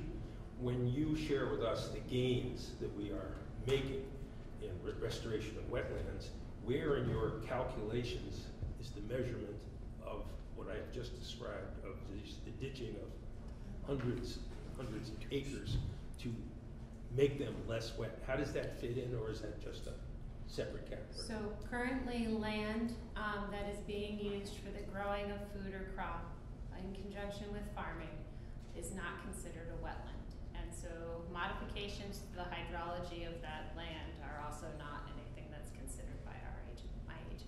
So when you're coming up with the figures to demonstrate the restoration of wetlands, and the public might interpret that as saying, wow, we got more wetlands than we used to.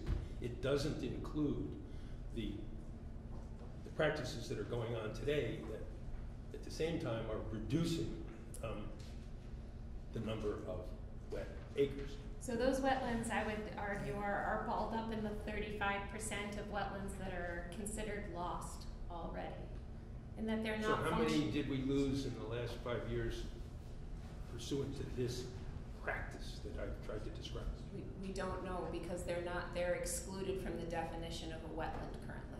So, which prompts me to ask, how do we state that we're making progress when we don't count things that some people believe ought to be counted when we're trying to come up and measure? So I think it's a question of where you draw the baseline. If we're using that 1980 baseline, then this is gains. I think you're right. Relative to pre-colonial times, we're well in the hole in terms of the amount of wetland on our lands. Thank you. And Mr. Chair, when you're measuring progress of anything, it's the baseline that is more important to determine whether you're making progress than the statistics that you get. And back to 5 o'clock follies. But I think, isn't there like an exemption for a certain size exemption? Isn't it like a half acre or? In our proposal, there is. And what is it right now? Is it just the 5,000? Is it 5,000 square feet? That's a threshold to be able to access the general permit, I believe, as opposed to an individual permit. But the determination of what is a Class 2 wetland and therefore subject to our regulations is currently based on attributes of the wetland, functions and values, not a quantitative numeric threshold. And part of the reason for seeking this change is we feel like it would provide greater clarity to the regulated public and still afford the wetlands a similar level of protection.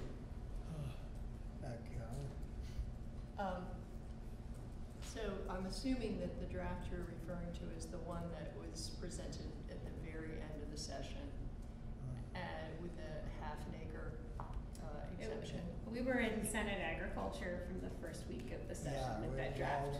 I mean, we were. I thought that the drafts changed though, and we heard about one with a half an acre. And when we took testimony from some of the environmental groups, they were aghast and very opposed to this.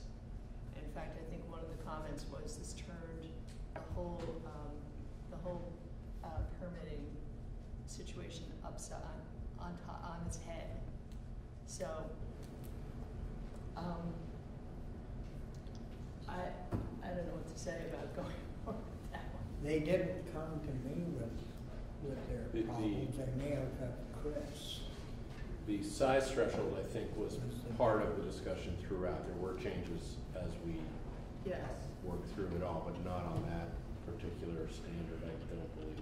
I think there was square feet, more square feet, but then at the very end, it was the square feet equaled about, was it a tenth or an eighth of an acre, which is not very much, and then we went to a half an acre, and that's when we had testimony from folks, who were extremely opposed to that idea.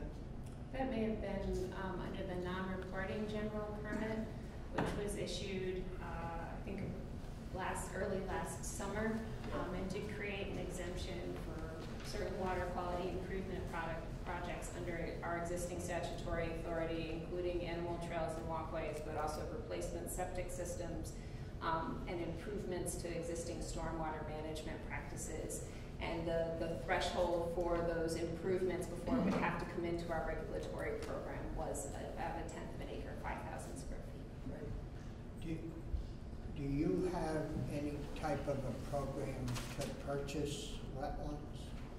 Because I know there's some agencies, federal, Fish and Game, some of them have money to do that. We do. The Department of Fish and Wildlife, and that was one of the examples I had mentioned, and I'll just go back to make sure I don't botch my numbers. But the Fish and Wildlife Department has acquired, just in the last year alone, about 60 acres of wetland, and they're balancing both water quality considerations and some habitat priorities. They have the Champlain Flyway is a really important asset for them.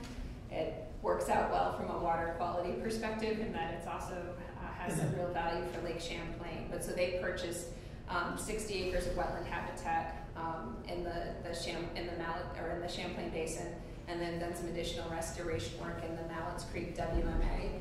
It's not a universal truth that we would buy any wetland parcel brought to us. Certainly we work with landowners to try to direct them to appropriate programs. We're looking at our existing conservation land holdings and opportunities to build on sort of that framework that exists, rather than acquiring remote parcels, in part just a reflection of the resources the agency has to appropriately steward those things for the foreseeable future. That said, NRCS in particular has significant resources. Those tend to be easement purchases and aren't always something a landowner is interested in, but there is a considerable amount of resources available through NRCS for wetland restoration.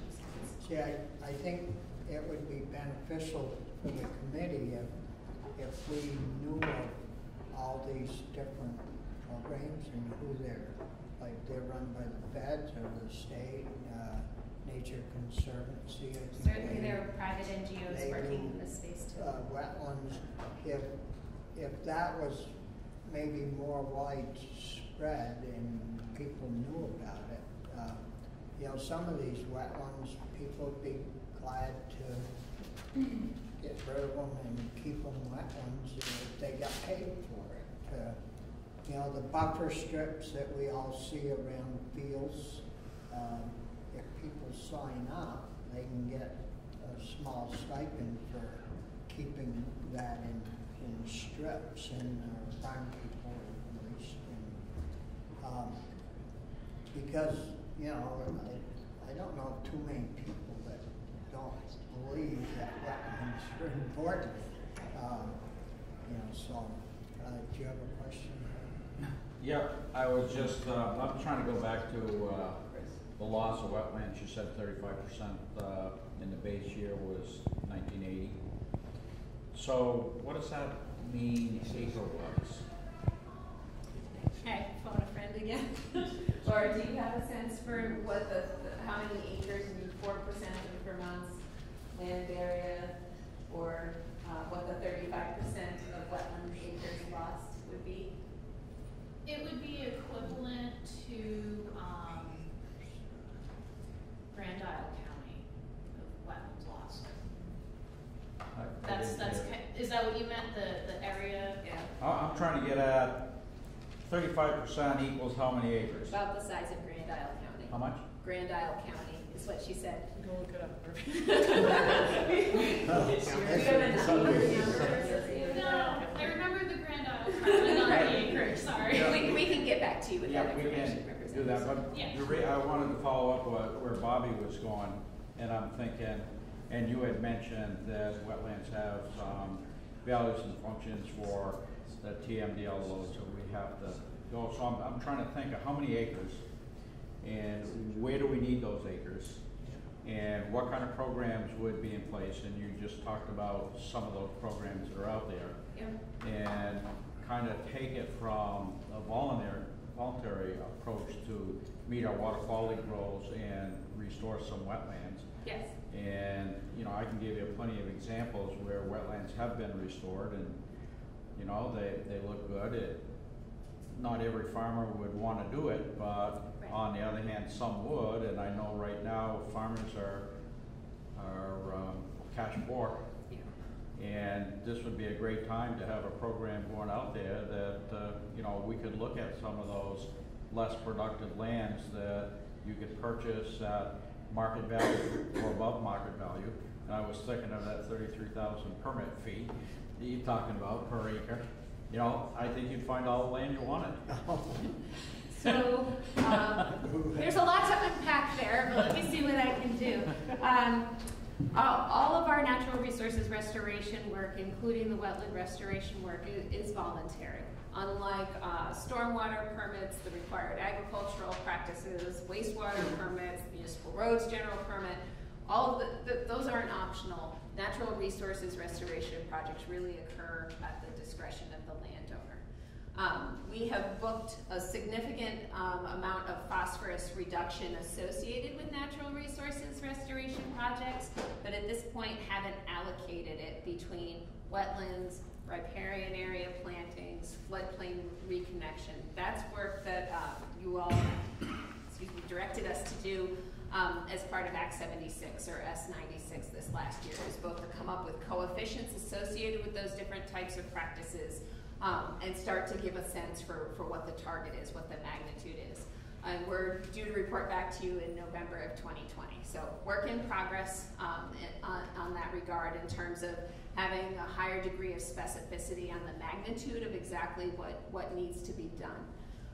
There are a considerable number of programs. So Fish and Wildlife Department certainly runs an acquisition program. NRCS runs some easement programs. Senator Leahy, as part of the Lake Champlain work, was able to secure about $6.5 million this year to help us implement the Lake Champlain TMDL. And we dedicated, I think, about $1.5 million of that again to wetland acquisition and restoration through the Fish and Wildlife Department. So there are a lot of resources in that space. We need to be thoughtful about which pieces of land we're both restoring and acquiring. Ideally, these are marginal farmlands that don't have a significant agricultural benefit to the extent they're in agricultural areas. And we're also looking for opportunities, recognizing they are far more limited in the developed landscape, where you may have pockets of green space that have been filled over time, but could function as a wetland with an investment in some restoration activities. So very much aligns with a lot of the statements you're making, and would say it's a work in progress, but we're committed to answering those same very questions. So did I also hear you're going to come up with a list of the restoration programs and who has those, whether it's NRCS, a federal, Forest Service, or? I believe we may already have most of that information compiled and could provide it in terms of what the restoration opportunities are. So I'm happy to share that with this committee. Yeah, we could get that, and Charlene is our person, and Michael. Chris, you had a question? Yeah, I guess it's a little bit of a concern. I completely agree with trying to sort out the wetlands rules as they apply to agriculture or where they don't. But to the extent that agriculture is carved out, where we're in an odd position if we start talking in here or in the Ag Committee about about general operations of wetlands law that applies to non-agricultural lands as well, like development came up earlier, or permitting and fees and stuff like that. So I feel like a fair amount of work that you would ordinarily discuss in a natural resource committee about wetlands management has already happened in an ag committee, and so we're starting behind in this discussion, and that's why I feel like it's a little awkward. We've put together both kinds of committees, and I hope we'll catch up, and I hope that A&R will bring Title 10 work to the committees of jurisdiction so we can see it and develop it there as opposed to respond to it after the fact. Well, I don't want you to feel bad, but I proposed to the Senate Rules Committee that we do away with natural resources and put that into ag, so it'd be agriculture / natural resources. It's funny, I did just the opposite.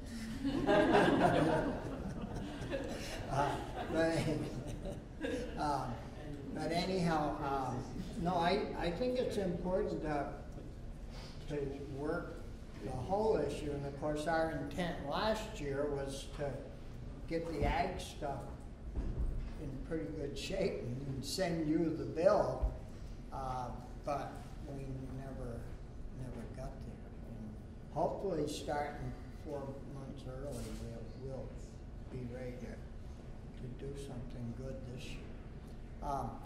Any other questions for Julie?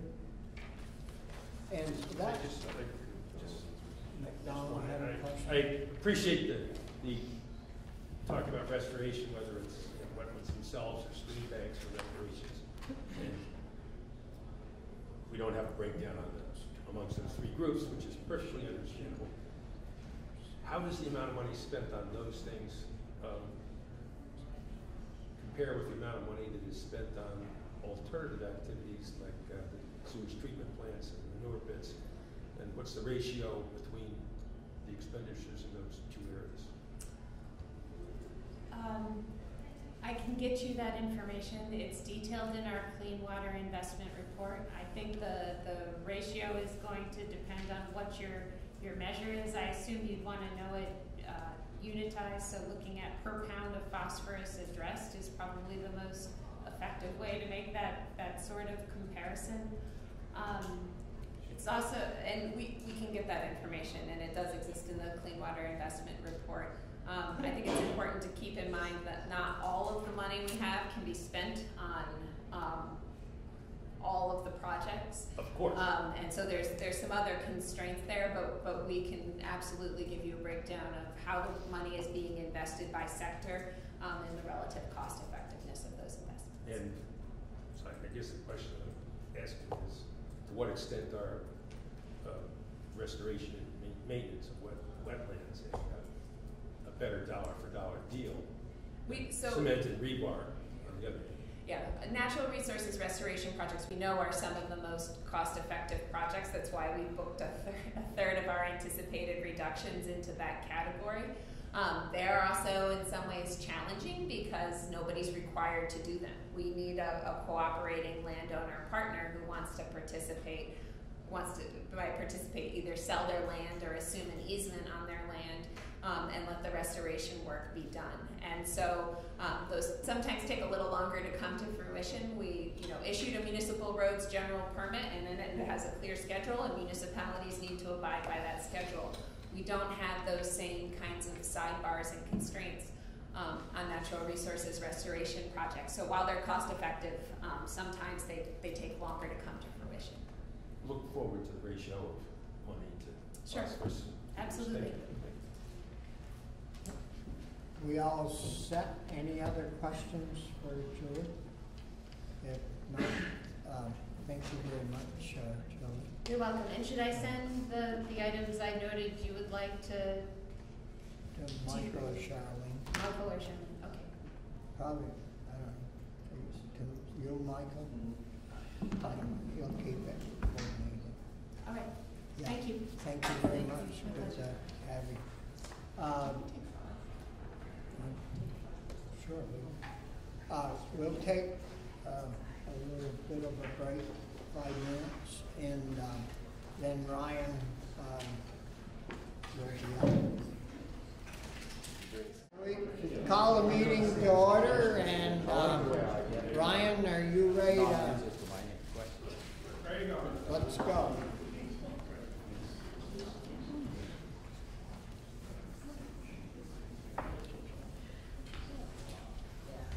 call. Good afternoon. Good afternoon, Senator. Welcome. For the record, Ryan Patch with the Vermont Agency of Agriculture Food Markets. And I suppose I'll dive into an overview where I hope to share the regulatory landscape that farmers in the state of Vermont need to navigate, not just with state level land use policy and the requirements that need to follow therein, but also additional requirements that need to follow for the Vermont Agency of Agriculture, Food Markets, the required agricultural practices to comply with state water quality requirements, as well as Mr. O'Grady shared overlapping federal requirements specific to wetlands that are administered by the Army Corps, as well as the U.S. Department of Agriculture. Leading to farmers are currently heavily regulated in the state of Vermont for activities they undertake on land used for farming. As Secretary Moore shared in her presentation, farming activities on land used for farming, as is written into the definition of a wetland in Title 10, is excluded from being a wetland, and those activities that are farming in that area is jurisdictional to the required agricultural practices, and farmers need to comply with the requirements therein to make sure that they are not negatively impacting or causing an adverse impact to water quality. But farmers are not unregulated in the state, where there may be an exclusion for areas that they are actively farming or an ordinary rotation. There exists regulations and requirements where they cannot convert unfarmed parcels that they may own or lease, and they cannot convert that to farming without a permit from the Agency of Natural Resources. That is the law today, has been since 1990, and hopefully will continue to be the regulatory standard moving forward. Also, as Secretary Moore shared, the 10 or so applications per year, and I'll defer to Wetlands Program staff and the council as to what the exact number are, but for those activities that are occurring on agricultural, actively farmed land, a conversion to another use that is not farming is also jurisdictional to the Agency of Natural Resources. So I believe some of the activities she shared were solar panels going in, or other non-farmed activities. So while there is a clear exclusion for farming and farming activities under state wetlands requirements, farmers are still subject to the regulation of the Agency of Natural Resources, and they can't just go out willy-nilly and drain farm fields, as may have been the case from 1840 up until the establishment of wetland protection requirements, both by the federal and state governments. So, in addition to those areas on a farm that are used for farming that is excluded from the definitions of state wetland and farming activities, are therefore not subject to regulations therein, there exists requirements from the Army Corps if it's a jurisdictional area that they regulate, it's a jurisdictional water, where yes, as Mr. O'Grady shared, there are a number of exemptions to their requirements, but construction of a number of structures, even if it is a farm structure, as an example, would be jurisdictional to Army Corps permitting and is not excluded from federal oversight. Similarly, there exists both the swamp busters requirements for farmers under the 1985 Farm Bill that farmers need to follow when it comes to conversion of land to growing commodity crops that they need to follow, as well as when they enroll in a USDA NRCS financial assistance program, they need to follow the wetland protection policy that USDA outlines for the construction of farm structures in agricultural cropland that are conservation practices. And so for specifics on Army Corps requirements and USDA requirements, I would encourage the study committee to reach out to those agencies and get input as to what are the specific requirements that apply in Vermont to farming operations, because I can't frankly really speak to the level of detail you may want to get from them. But yes, suffice it to say, there is overlapping and at times confusing and at times conflicting requirements for agricultural producers in the state of Vermont. The required agricultural practices, as I know everyone around the table is familiar with, is part of the Agricultural Non-Point Source Pollution Control Program, which sets requirements for all farms in the state of Vermont to ensure they are complying with standards that won't cause an adverse impact to water quality. In addition to those requirements, there already exists in the 2016 amendment, as well as carried forward in the 2018 amendment for the construction and siting of farm structures, for example, in floodplains or setbacks from surface waters, as well as additional property boundary and surface water setbacks for new and existing production areas. So there exists requirements for farms to protect sensitive environmental areas within farms. And as directed by the legislature in 2019, the Agency of Agriculture will be working on promulgating rules which include requirements specific to those areas that are not regulated by the Agency of Natural Resources, the areas used for farming that may have farm wetland characteristics, and that is something not prepared to share today, but rather something that will be forthcoming in the future. Coming back to some of the questions about the, not necessarily the land use makeup of the state of Vermont over time. I did some looking into historic census data from both the U.S. Census as well as the USDA the ag census that they do as well, in an attempt to look at land use by farms in the state and what does that constitute? Like, how much of the state are we talking about when we talk about wetlands, we talk about farming, we talk about developed land, we talk about forestry. As Secretary Moore shared, statewide, about 4% of wetlands are mapped, and we're looking at about 10% of statewide land is used for farming, based on estimates from the Agency of Agriculture, based on the amount of agricultural land that we have in our database to analyze. So when you look at the change from, one interesting thing I found, in 1840, there was 6 sheep for every person in Vermont. When you look at the 1840 census, that's 1.75 million sheep. When you apply a similar but kind of different, obviously it's the heyday of the wool market.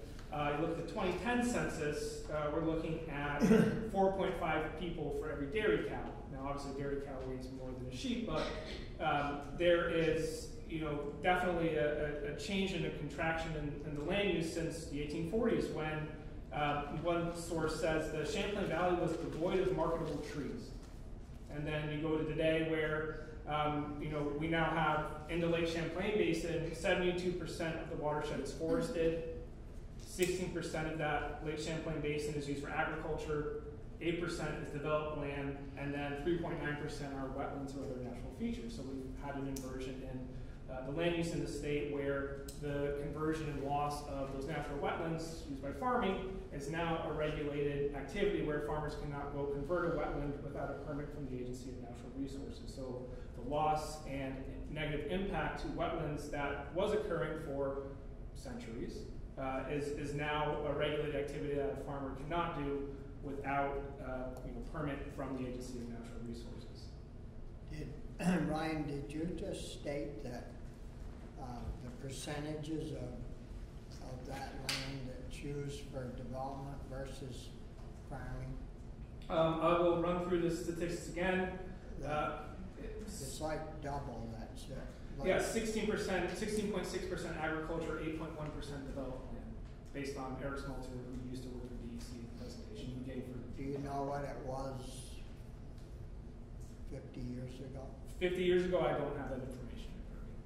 I apologize. The counterbalance I have to that was 70% open, 30% forested statewide in the mid-1800s. So while the share of land use for farming has contracted since that time, when we look at a more narrow time range from 87 to 2017, this is where we're going to ag census statistics. We're looking at a decrease of 228,000 acres of total cropland in the state of Vermont over a period of 30 years. From 1997 to 2017, we've seen a decrease from 95,000 acres of corn grown from silage to 81,000 acres of corn grown for silage in 2017. Well, we've seen a contraction in the amount of land used for farming and a change in some of that land and a decrease from growing corn silage. We've also seen an increase in the stewardship by farmers. We've seen a 124% increase from 2012 to 2017 in conservation tillage and no tillage. About 33,000 acres are now in some sort of conservation tillage practice as reported in the census. And cover cropping has had a double, it's 102% increase from 2012 to 2017, with 40,000 acres now in cover cropping as reported by the 2017 ag census. So, change in land use, decreasing amounts of farming, increasing conservation tillage and use, which is what the goal of Act 64 in 2015 was in many ways, and the state-specific cost share in conjunction with the USDA figures has shown a real adoption in those implementation of conservation practices like the agronomic practices, and you see in farm fields from no-till, cover cropping, reduced tillage, practices like that.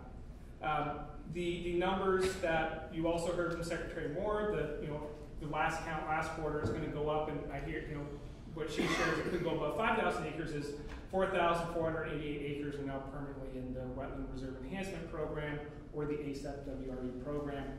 There's criteria by which you're eligible for that. One of them is actively used farmland, and so we have a lot of farmers that have voluntarily put their land into conservation and permanently, in many ways, in the WRE program. In addition, the Conservation Reserve Enhancement Program is a program that has a 15-year contract, and folks are enrolling for another 15 years, so 30 years of riparian forest buffers being implemented. Two more points I just wanted to share about land that farmers manage. If we're looking at land managed by farmers in the state of Vermont, 44% of the land they report managing in the census, over 500,000 acres is woodland. And so when we talk about regulations that restrict and curtail use of agricultural cropland, it has impacts beyond just the parcel of land that farmers managing. They manage many more acres, and that woodland very often has a lot of important natural resource functions. So it's important to think about what land farmer manages is often greater than the land you're seeing on the landscape.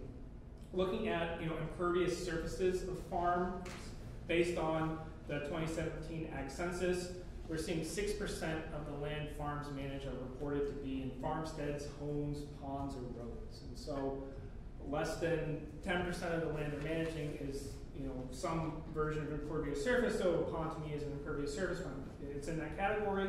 The land that the Agency of Agriculture has mapped has a 1.4% of the land is impervious surface. And so when we look at all the land that farmers manage, a very small portion of that is in the infrastructure, which feeds the cows, manages the manure, stores the equipment shed, and has these in some ways significant impacts to land that alters the hydrology or bed streams or fills the land. So to Senator McDonald, one of your questions asking about efficiencies of programs. One of the reasons why agriculture is tasked to reduce is going to be responsible, or in the TMDL, their share of the reduction is 67% of the phosphorus load that needs to be reduced is going to come from agricultural land use sectors, and one of the reasons that they were tasked with that is because of the relative cost effectiveness on a per kilogram basis for that reduction.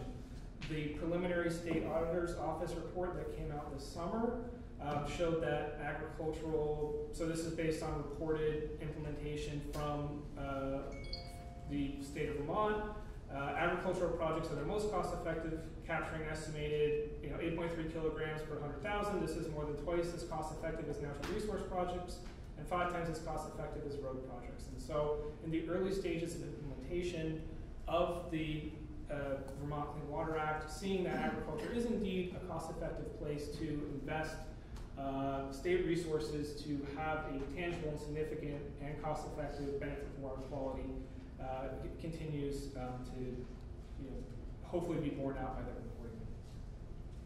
So I've spoken about farmers are already regulated. There's no conversion allowed. Conversion of non-farm uses is regulated. The REPs provide a plethora of requirements for the management of agricultural land, as well as specific construction setbacks to respect natural resource features already. They're also regulated by the Army Corps of Engineers, and USDA provides another level of regulatory oversight for commodity crop production. So as far as recommendations for the four questions, I suppose, that are proposed in Act 64 2019, ensuring that the exclusion in the definition of a wetland for agriculture is maintained is important to ensure regulatory certainty for the farming community in Vermont, insofar as they know that farming activities they are conducting to comply with water quality requirements on land that is actively farmed, they don't have to check with the state for wetlands oversight. They will have to continue to work with USDA and Army Corps, but that is a very important consideration that the agency would like to see maintained in any subsequent conversation about alterations to the current regulatory paradigm or the legislation that controls the definition of wetland as an example. So happy to answer any questions after I've rambled on for a long time. Thank you. Oh, thank you, Ryan. Chris? Quick question. I know that at home people ask a question about deep watering. So if you're farming, I'm sorry, on deep what? Deep watering. Detailing. Tiling. Okay. If you're in a class 3 wetland, it's also currently farm cropland production.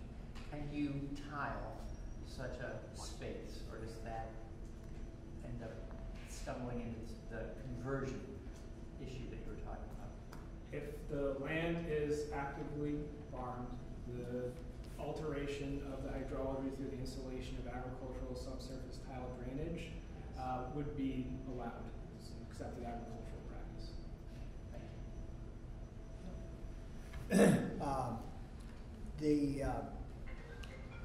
The issue on tile drainage, we haven't fully developed all that out yet, but I was under the impression from hearing the federal people and that paid for a lot of that to have happened.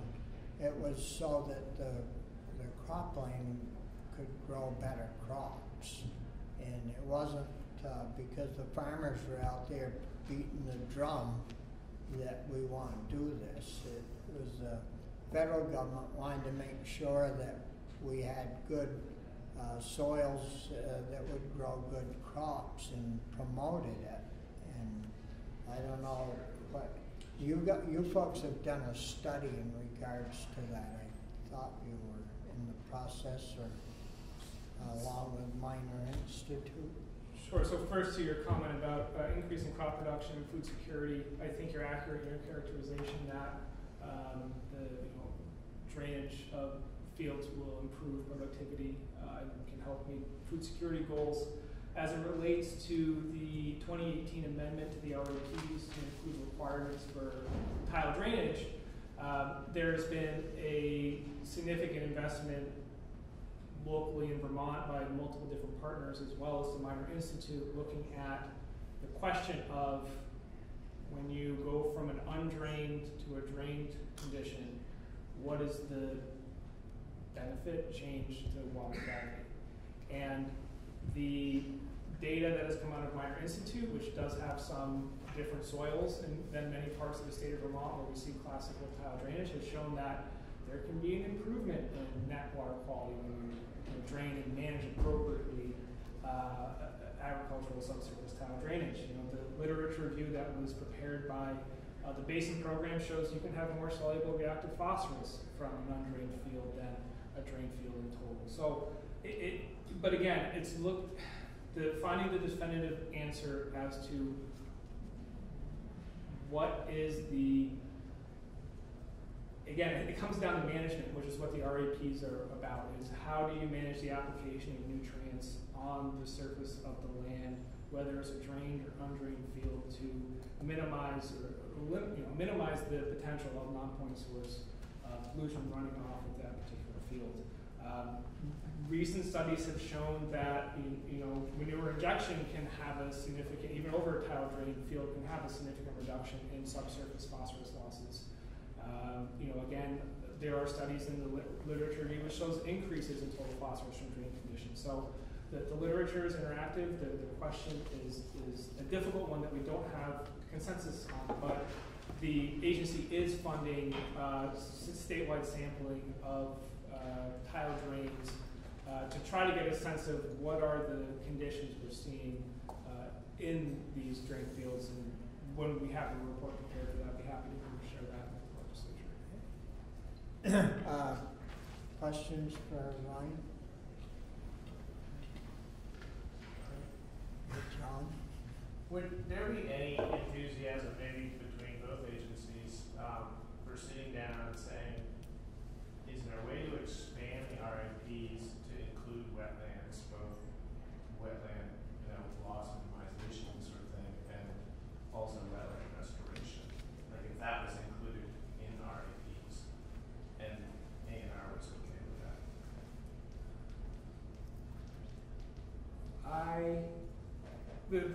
The question, the REPs set minimum management standards that are enforceable for how farmers manage land and cite the construction of structures. So insofar as incentivizing the conservation of, or the conversion of farmland to wetlands, that's definitely an area we collaborate and support. The RCPP program is a joint programs funded by NRCS that Agency of Ag and Agency of Natural Resources applied for together 6 years ago, and continue to support that work and voluntary conservation. So I absolutely think that that's an area of we both certainly support the resources from Clean Water Fund or federal partners going to the conservation and protection of permanent wetland easements or term or 15 to 30-year wetland easements, depending on what the farmer would like. The integration of that within the structure of the required agricultural practices, I don't at this time. I'd have to think on that. I don't. It's an interesting idea, and I don't know how to meld that together while sitting here. So I apologize. We'll think on that. Yeah. Other questions? I do have a question, Ryan. As you know, we ran into issues during session where it seemed the implications of the administration's proposal caught you guys who are working on the front lines off guard a little bit, and you would raise concerns with how it might play out. To the degree that we expect to see some kind of language from Secretary of A&R, has that evolved for your understanding of how it's worked? I mean, have you fought through those challenges, do you believe? It is my understanding that the administration and the administration above me has come to a point where there's an accord as to the regulatory framework moving forward that will work for agriculture as well as the Agency of Natural Resources. So I am hopeful that the proposal you'll see will follow my expectation that differences have been resolved over the summer months on that topic. Great. That sounds like it. You sure about that? We were told that a couple of times last winter. Right, but when the rubber hits the road, right, the words hit the page, that's when things are certainly black and white text. But the high-level conversations we've had about the regulatory framework, comfortable with where that language is hopefully headed. Yeah. But we don't. That's really good. We're going to hold you to it. Let's wait to see the text. Yeah. Matt, anything? No? Any questions up this way? No? Thank you very much. Thank you. I appreciate the Good seeing you. study committee's time. Yeah, likewise. Yeah. Appreciate the opportunity. Thanks, Ryan.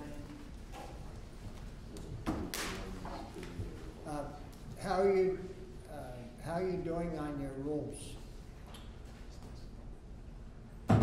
They're in effect, and we're working on a proposal. We have not filed with ICAR or do not have a pre-filed draft ready to share at this time, but are working, communicating to develop a Rolling draft. along? Yes. Yep. Yep, very good. Thank you. Yeah, thank you. From Julie, another issue was having the federal agencies that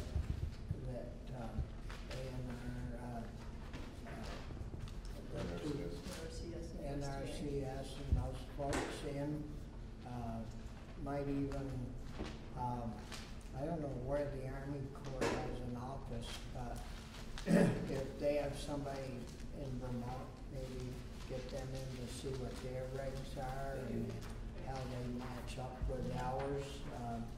Because with farmland, most all the projects that farmers do are somewhat subsidized by one of the federal agencies, and if they don't get clearance usually from the Army Corps that's fine, they don't get money.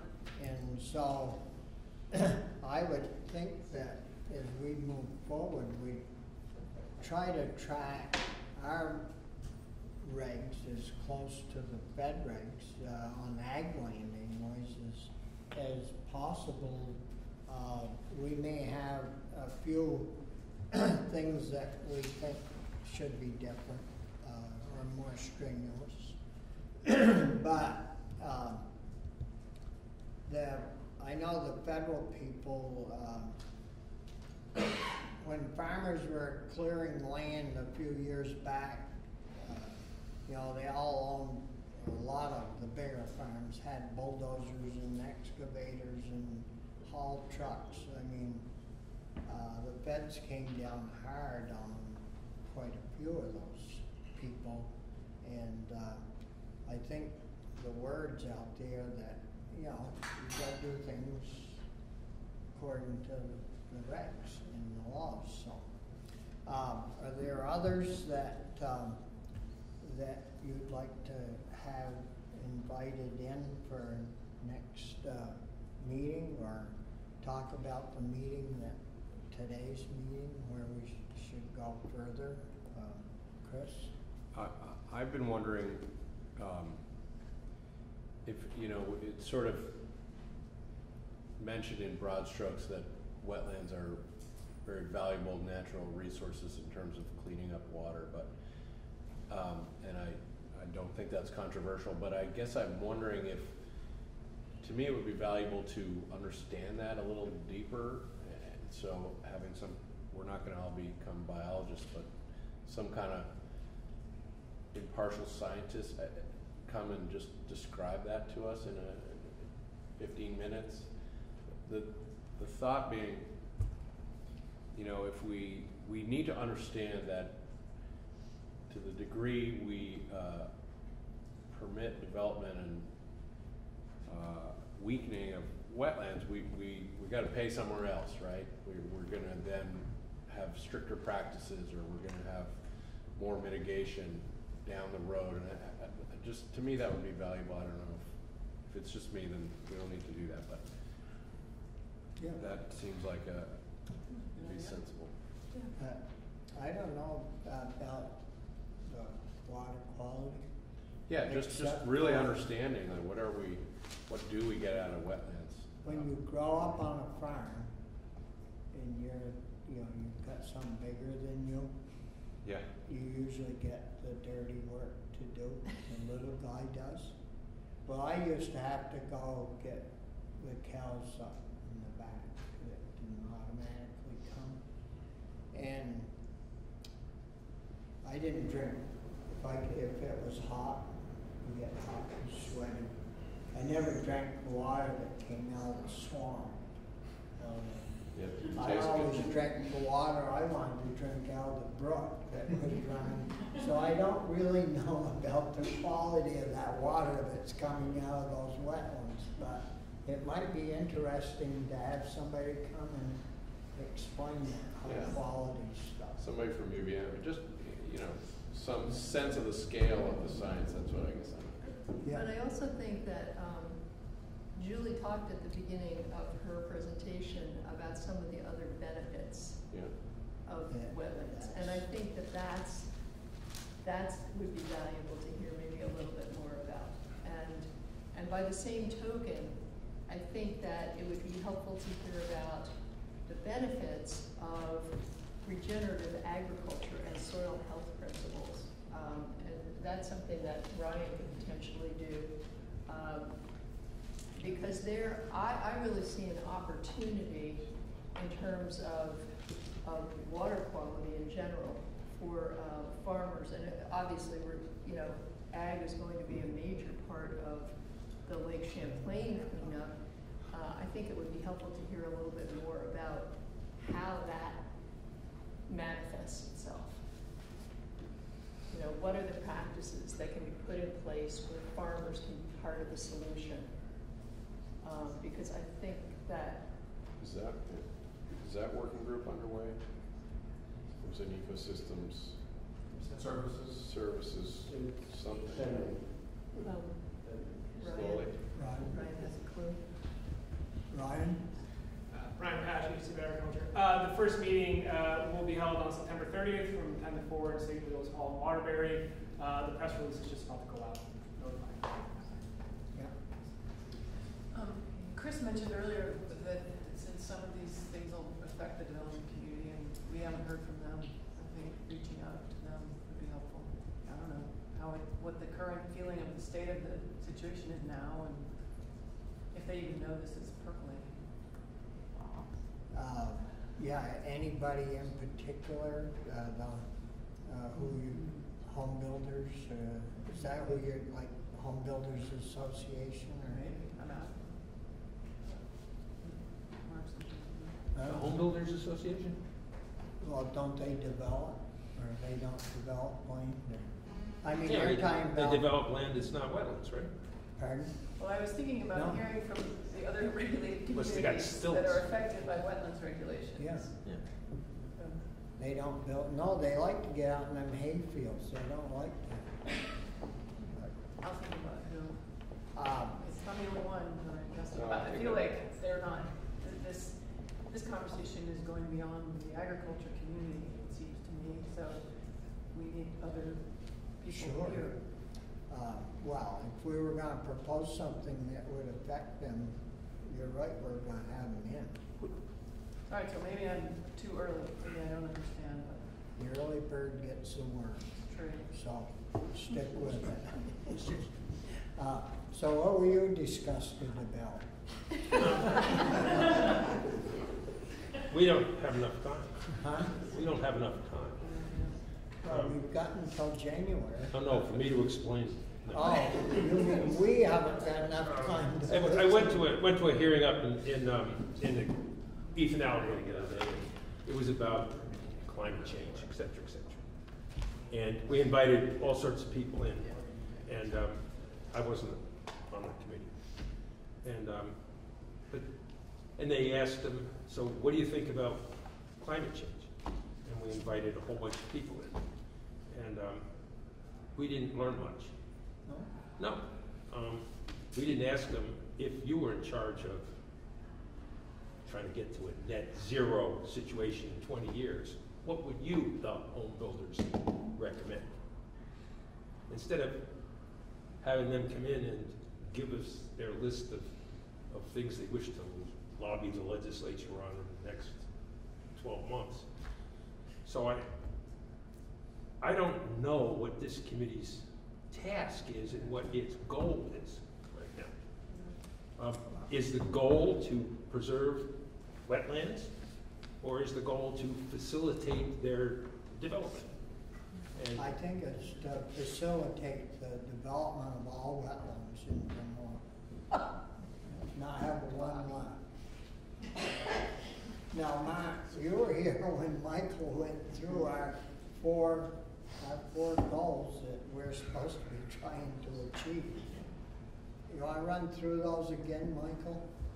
How do you define wetlands? How do you- clarify the rules, harmonize, recognize the different definitions that exist in different places. Pardon? So, Well, what I heard him say was, how do you define wetland, how do you define farming, what are the allowed uses going to be, and what are the fees? It's on this sheet. So I when, may be wrong, why don't we ask Mike? when, I think you just. before I ask this question, the Commissioner Secretary Moore was in here, and she gave us a bunch of numbers, and we asked her, how did you come up with these numbers? What were your definitions for your numbers? And she was quite candid that if you change the definition of a wetland, you might get completely different numbers. When we leave here, do we plan to leave here with more wetlands developed for pipelines and commercial industrial equipment and heavier farm machinery and more tidal drainage? Or do we plan to leave here with wetlands performing their tasks of purifying water and dealing with species and doing whatever wetlands do naturally? Because I don't know what our goal is here.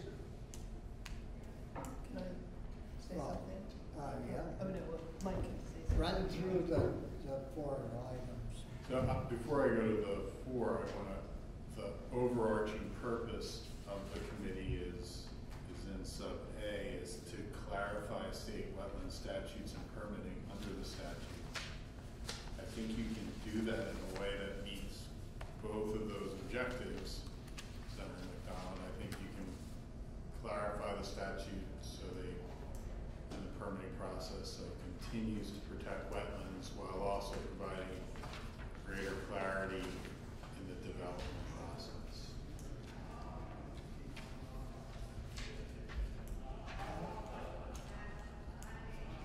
He thinks we can. Well, yeah, I think we. And that's if that's what we want to do. So, is there someone that you would like to get in? Because if Amy wants to get someone from the people that do have to use,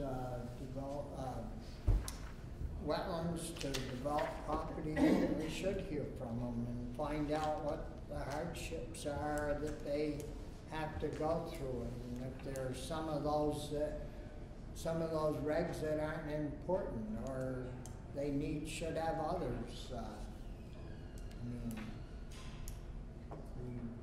We need to know that. I think what's difficult is without a proposal before us and a limited amount of time for this committee to work, it's kind of impossible to understand the ramifications of changing the definition of wetland, at least for me, because I haven't taken, my committee needs to take testimony and understand those ramifications, and I don't know how I could make recommendations without that. Without a document? No, without sort of due diligence on taking a broad spectrum of testimony. And if this committee is prepared to try to do that, maybe, but even still, we'd have to redo stuff. I mean, we're talking about a much broader change than simply affecting agriculture. And I don't know those ramifications.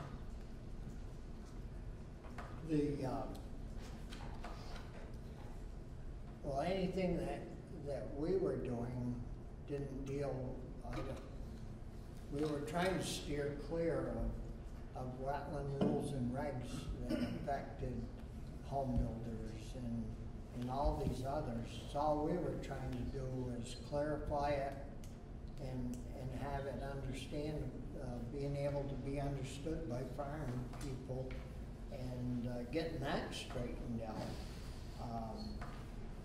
But I think some of this will seep into other areas. Yeah. That's your wetland comment? Yeah. Yeah, it's going to I think it can, and I don't know how we can evaluate it without understanding it. Harvey or Chris? Yeah, no, I'm listening to this discussion, and for me, it's about agriculture and keeping agricultural use of the lands, and I can tie that in with the change in climate too, because it's created some real challenges on some of our heaviest soils in Addison County and probably elsewhere in the state. But I want to stay away from having a discussion about what some of the potential use of that land would be. That's all covered, under A&R's permit program, Act 250, local planning and zoning. I just want to focus on the future of agriculture, using that land for agricultural purposes. If it ceases to be an agricultural use and changes to some other use, to me, that's not what we're discussing. But aren't we talking about the definition of wetlands? Yes. And that's going to have broader implications for the entire state of Vermont. And specifically moving as part of the charge of whether or not you were going to recommend whether the definition of wetland should be amended and should be based on objective criteria such as size and location. I mean, that's broad. That would apply to more than just agriculture. And the proposal that A&R offered last year, which did have a lot of agricultural provisions in it, but it also changed the definition of wetlands to be based on objective criteria that would have applied to more than just agriculture. And what Julie was talking about is so that would be better defined. It wouldn't be up to 3 different people going out and calling it 2 or 3 different things, that it would be more unified and uniform. And that very well may be, but without doing our due diligence, we can't be sure of what happens when we do that. And we need to hear from folks who do this all the time to understand that, and it will take time to do that. Well, we'll give them an hour or 2 to come in. Yeah, and I'll explain do it. Look what you guys do.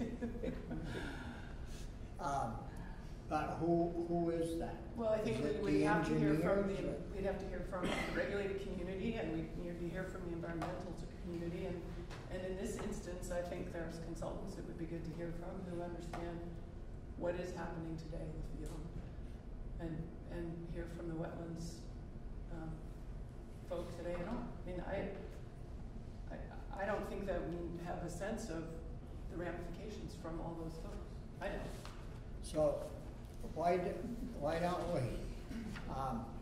So we've got 5 or 6 meetings. 5 more, yeah. Why don't we?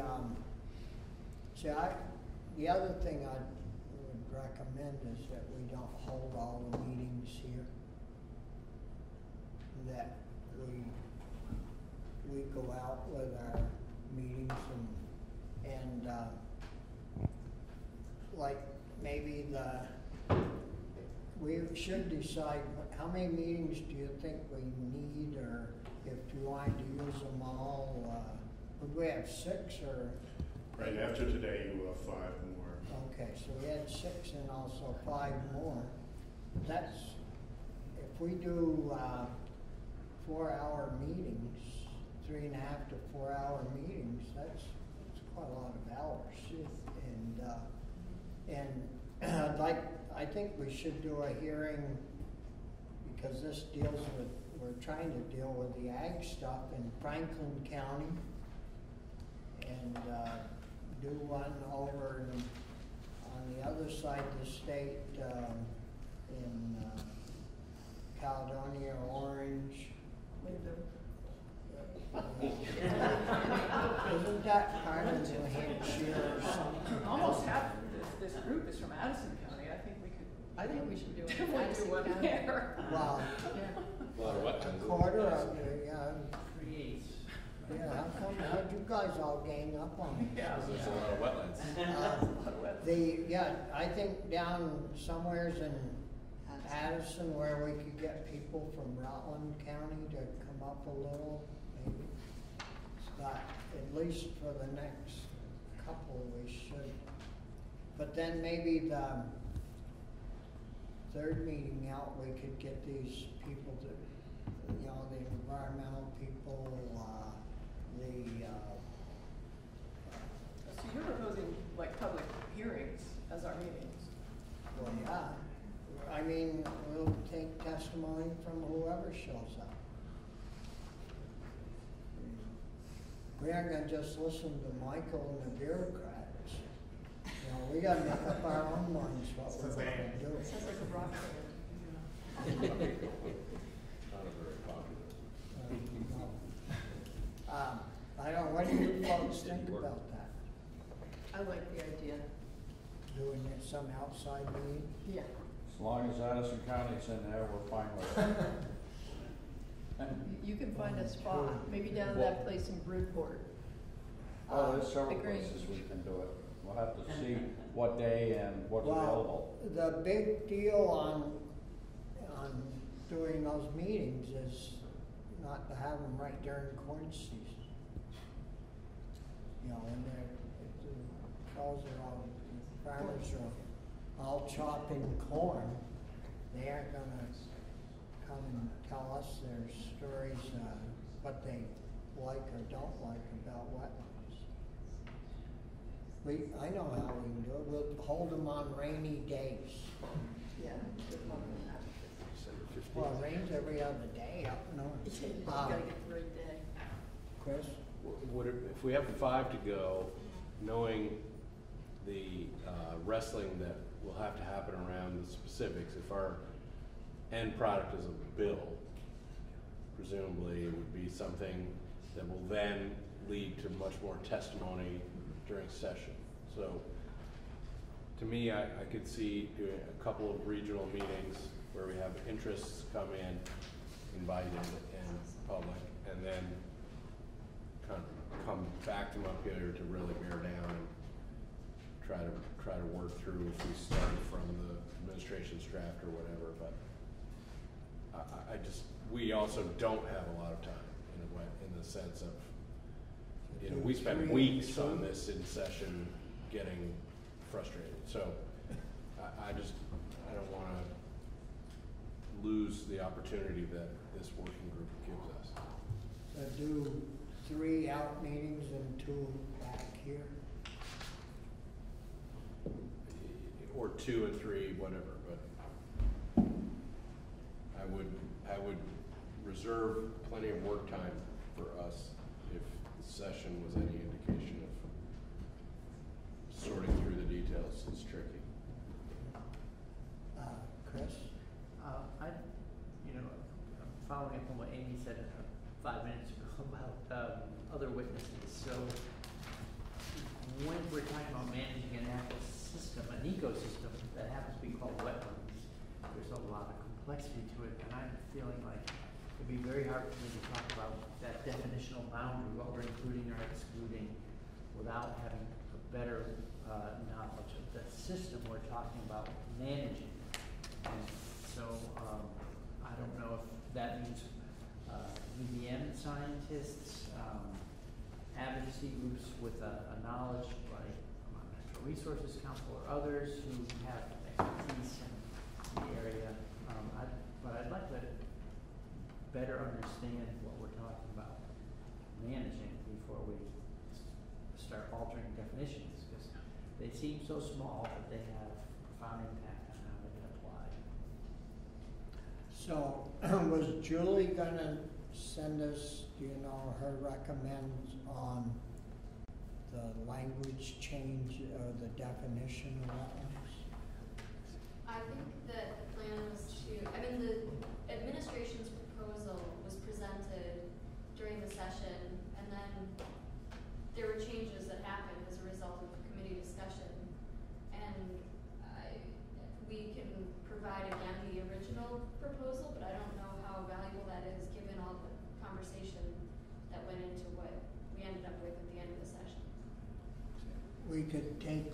Chris, propose change and send it to these, witnesses, potential witnesses. Sure, I mean, I think it's always helpful to have people look at something concrete, so if there's a proposal and people can respond to it. I mean, but I'm also thinking a little bit about basic knowledge, like environmental science, or what are we talking about managing and how might it be changed if we change the definition. One other thing that didn't get mentioned, or mentioned briefly, was, and maybe this is the UVM scientist or something like that, or someone else. Anyway, climate change. So I know that, over at Addison County Way, when Irene came through, it was estimated after that Middlebury was spared $3.5 million worth of damage because of wetlands in Otter Creek. So there's this other big role they play, and want to make sure that we keep that in mind, because we're in an era of increasingly extreme weather.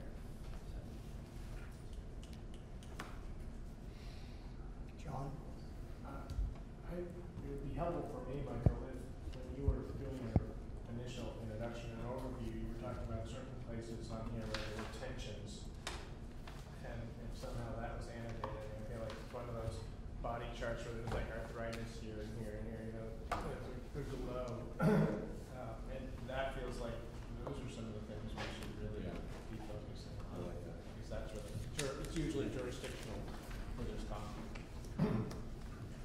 Will do. It's the charge, right? It's largely the charge.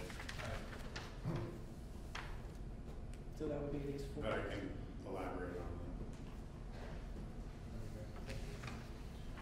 So, do we have somebody at UVM that we could get in? I was just going to look to extension and any input anyone could provide.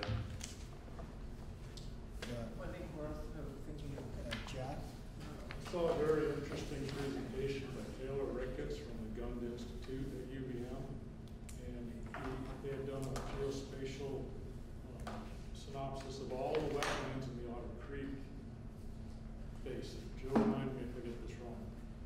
They looked at all the farm wetlands and what will be the benefit of those particular wetlands being reinstituted to wetlands and what their contribution to phosphorus.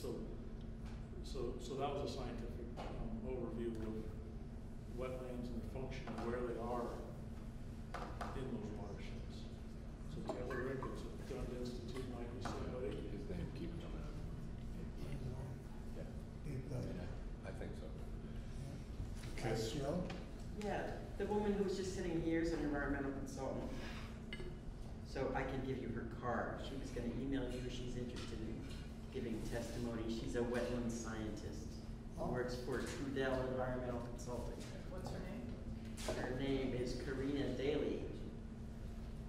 Yeah, if you, the agency can certainly provide more information on functions and values in the science of wetlands.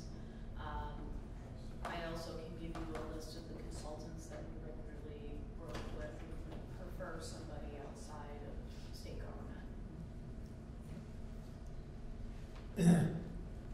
Okay, so it sounds like you have a contact at UVM at Gund that you might want to hear from. Yeah.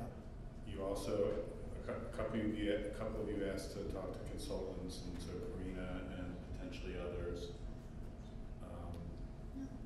And then the agency with more Do detail. you have some consultants' names that you could send Michael? And then potentially a developer, and then an opportunity for public comment as well. Yep. At an off-site location. Well, I don't know if we would, do that one, that offsite. I think, You want to do that offsite's a one? great idea. It might be good to do the education thing first before we're offsite. I think it would be good if we To could see when it's counts get or not. more on the same page as a group on our charge and what, get this information before we go to the public, because then we'd have more Yeah, ability we to get to know a share little something bit. with them, and that would be good. also wondering about, from, it's a little advocates community over there, I mean, somebody from the environmental community would be very helpful.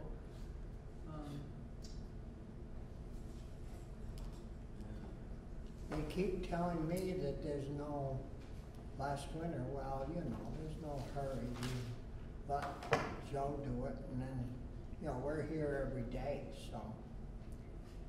Has your time come yet? Time has come. Well, no, we should hear from some witnesses besides getting the details. Michael will hear it all and he'll help us put stuff. So, There was a witness we had last year, Natural Resources, on water quality work, talking about wetlands. It was the Nature Conservancy, I think, has done They should be some, invited. develop some tools for analyzing wetlands and water quality impacts, so it may be helpful. Yeah. So we must have. you have a pretty full agenda there. We also had a few things that we wanted to hear back from you on. I don't know if you still have, like, I was wondering how many other states have their definition of wetlands lined up with the federal definition. Oh, he's gonna get that. So I want to make sure it's on his to-do list. Yeah, So I'm that's. gonna identify the tensions Mhm. and elaborate on them, and then give you how other states Have regulate. navigated those tensions. I mean, we're not the first state to deal with these kind of tensions. Yeah. So that, if there are other states that have done this, that would be.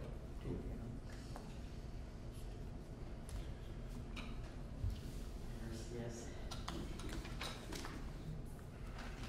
What about If we do two.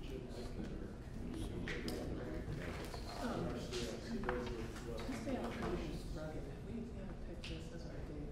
What was his last name? Date. Yeah. Rugged. You're gonna do that next? Yeah, so we'll do, if we're gonna have this crew come, we better do the next one here. And we could also advertise once, we gotta pick some days now for our meetings out, so that, but we should give folks a couple of weeks notice if we're gonna ask them to come to testify, so they can, you know, they're all busy, most of them. So, when could we, that's gonna put us pretty near the end of the month, right? Yeah.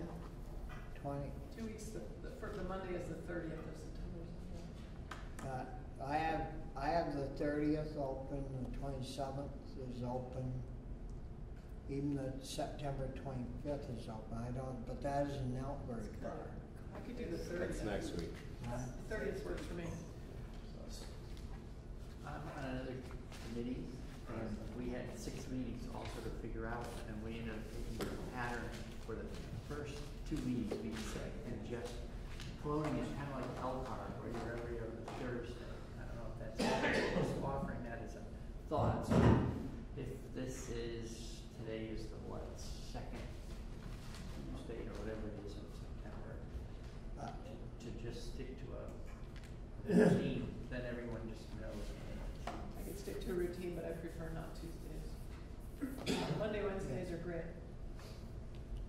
I didn't bring, Mondays don't work for me. what day is, 2 weeks from Wednesday?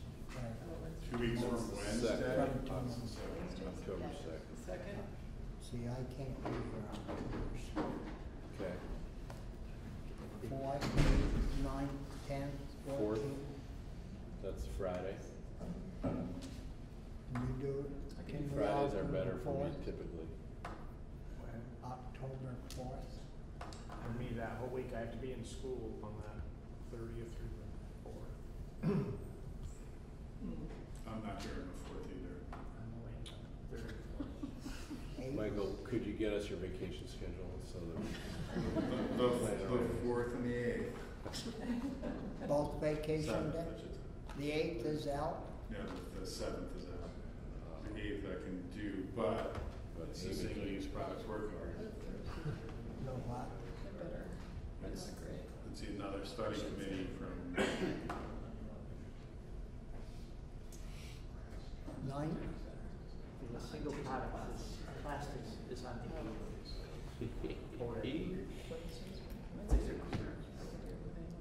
so the 9th, can people do the 9th? Yes, yeah. 9? Going Yeah. once, going twice. 9? The next meeting is the 9th. The 9th, in Montpelier, Yeah. what time? We're gonna run it a little different than today as far as I'm concerned. That starting work in the middle of the afternoon doesn't cut it very good for me. Morning. How early can you be here, Carol? Right. You have the. I work all morning, but Just to be clear, it takes me 2 hours to drive. Well, can, Could we do 9? how long I gotta does drop it kids, so take you? Ideally, 9 would be good for me. Yeah, 9 works for me.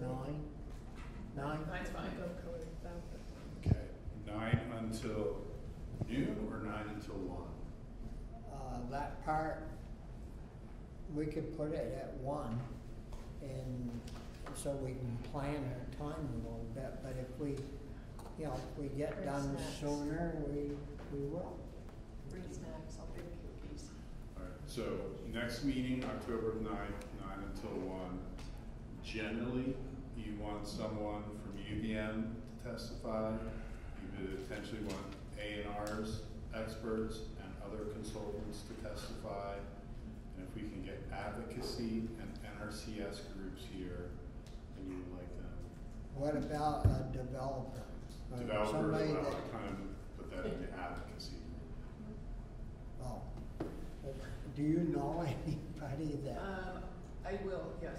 And we heard, we took a lot of testimony from the development community on Act 250, so I'm thinking, might have been the home builders.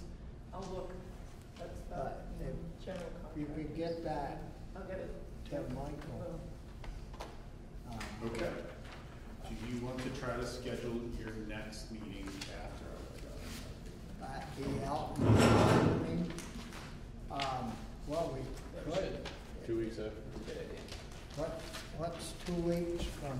I'm getting, Brian Kemp might like to participate in this. Yeah, all these groups testify, and when does the farm community get to do it? That's what we're trying to do. We're gonna do, In the public ones? I just want, is that when you're gonna have? I'd like to, I mean, the committee will decide this, but I think we should do one up in Franklin County. I heard that. yeah. Do one down Are we in gonna- should there be sign Addison, there that for the area, farm and community? one over on the eastern side of the state. In those meetings, though. So, and that would primarily be, you know, there's Orleans, Franklin and Addison there in Orange, that has all the dairy farms. And, so Yeah, it'd make I it just wanted to make sure we easier. were gonna have our chance. Oh, definitely. And then, I would presume that every meeting we'd leave a bunch of time open for people that just show up, that wanna have something to say, to, you know, so we can hear from them. Right, so we can send out a press release notifying people of the time and the place, and we will ask them if they want to testify to identify, to contact Charlene or myself to get on the agenda, but then we'll leave open time for other people. Yeah. Is that And okay? Now, what about the third meeting? What do we got for, what's 2 weeks from? 23rd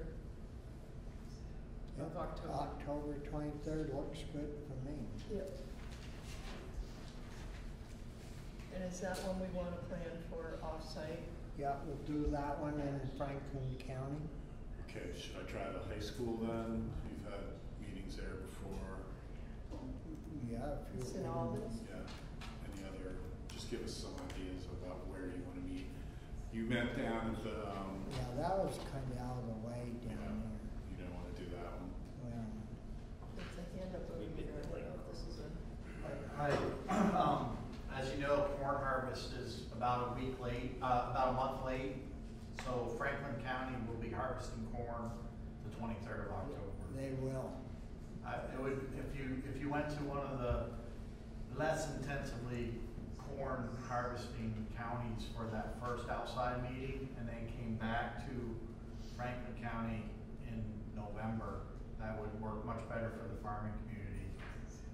You'll have nobody there from the farming community the 23rd of October. So, we should do, well, Addison County's gonna be in the same. They'll be in the same boat, yeah. Yeah, so, So Orange County? what, you wanna do one over your way, Matt? You know, Orange. Everybody's gonna be cutting corn, doesn't matter. Whatever you feel is the best for Orange County, you schedule. I don't represent them, you do. I don't think it makes any difference. You wanna do the 23rd over in, say, Fairleigh or something like that? Sure. Is that agreeable? Sure. 20, in Fairleigh, the 23rd? So you met over there before at the Yeah. inn, what's the name of that inn? Lake Morian? Yeah. Are you thinking of the same time of day for these meetings? It's up to you folks. You wanna move it up a bit? 7 o'clock start. 10? Is that what you want? No, I just am curious, like, I mean, people work too, right? I don't know, other than cutting corn. You know, I mean, I don't know who they're trying to reach by going out. Yeah. They're like mid-morning, maybe we'll get people Do mid-morning. 10 o'clock? Oh, I don't mind 9. I just was asking if we're meeting at the same time. Well, 10 o'clock's fine with me on those Okay. outbound meetings, if that's okay with you guys. All right, so, So it'd be the 23rd, Fairleigh. okay, 10 to 2, or 10 Yep. to, 10, we'll schedule it We have 10 to to. figure out a little bit of time for lunch. I was just gonna ask, do you want us to arrange for you to get lunch? That'd be nice. Over there, we better do lunch if they let us in. Yeah. All right, so 10 to noon, and then 1 to 3. Yep. Yeah, okay. Okay. October 23rd, Fairleigh. And you'll try for Lake Morian. You'll make that arrangement or? We will contact them, no guarantees. We've done it there before. They have provided food, so we can try to do that. Okay.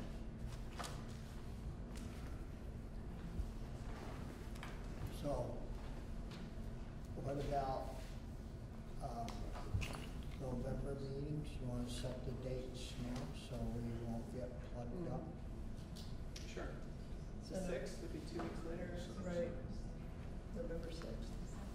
6 and 20 keeps us out of Thanksgiving. And I think that get us a wrap on the meeting. November 6th. Is that when we should do up in Franklin? Yep, that's good. And then So the that'll 20th. give you folks plenty of notice to get some. Yeah. And then the Same 20th. time frame, or do you want a different time frame in Franklin? Well, That's a 3-hour drive for me. so we'll start at 8. I'll be there. Don't you worry about me. Go up the night before. I will, I'll stay with No, the we kids. can, we can start at 10. 10? Okay. 10? Be dark an hour early. So, yeah. That's why you got my headlights. starting early was really good. Okay, so Franklin, someplace in St. Albans probably? Yeah. Yeah, in that area. Try the high school. That, Well, the high school's not gonna be available. Yeah, the library, I think the library up there has It's the museum. the there's some Yeah, big. there's a museum. We did a meeting there once Yeah, on it's- water quality at the museum or something. Yeah, music. That's, Okay. yeah. State of Fairfax on the fifth. So November 20. Addison? Yeah.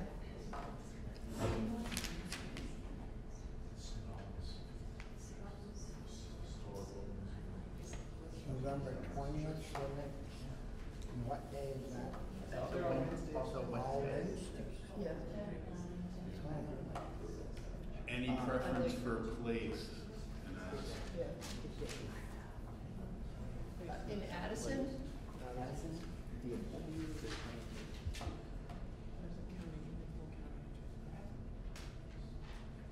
Harvey?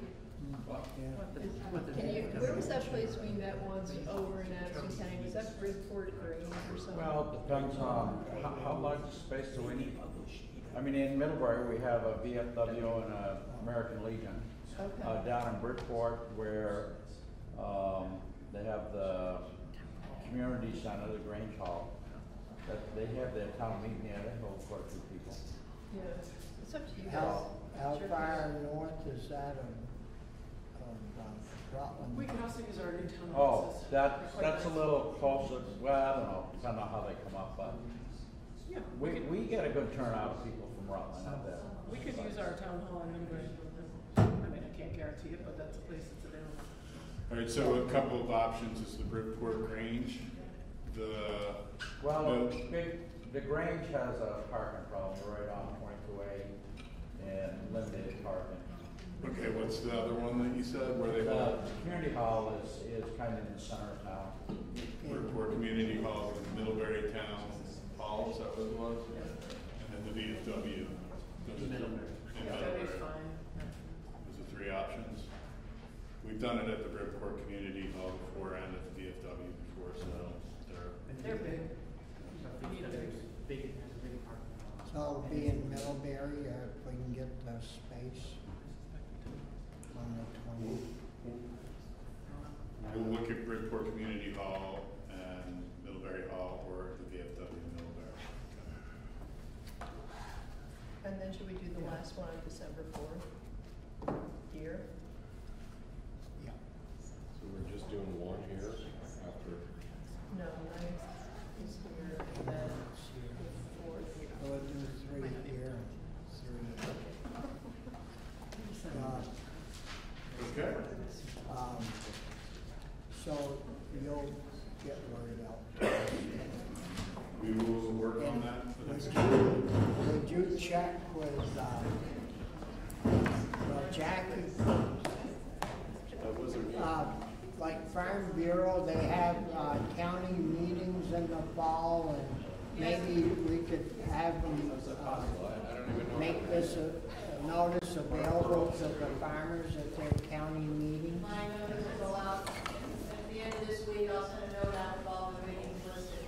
Right now, there's the only two that we're conflicting. Actually, the Washington County meeting is on October 9th, but it's in the evening, so I don't think it'll be a problem. I'll have to check on the 23rd. Those will be the only two dates that might. And, the Farmers Alliance group, you know, it's good that if word gets out ahead of time so they can mark these dates down and show up. We'll get it out to as many people as we can. Very good, appreciate it. Anything else that anyone would like to bring up? Maybe I am someone. Yeah, you just invited me to like So weird. 5 different things. When I set it up, it invited you off. I don't need to go to dinner Friday night. Is that true? Well, you're paying, I mean, if he's paying, why not? Let's go. I If must there's have done any, it. So it doesn't. Very convenient. is there any, do you have anything else? No, I don't, thank you. What? Jackie? Steve, the only other thing I might suggest is you've got October 23rd is a fairly Lake Orion. That is foliage still, so you might want to come up with another location. Location? Because they might, I think Postponed. it might be Well, they still have buses that come, I'm just saying. That doesn't so- work, check back. Yeah. Right, where, yeah, I'll figure it out. Yeah.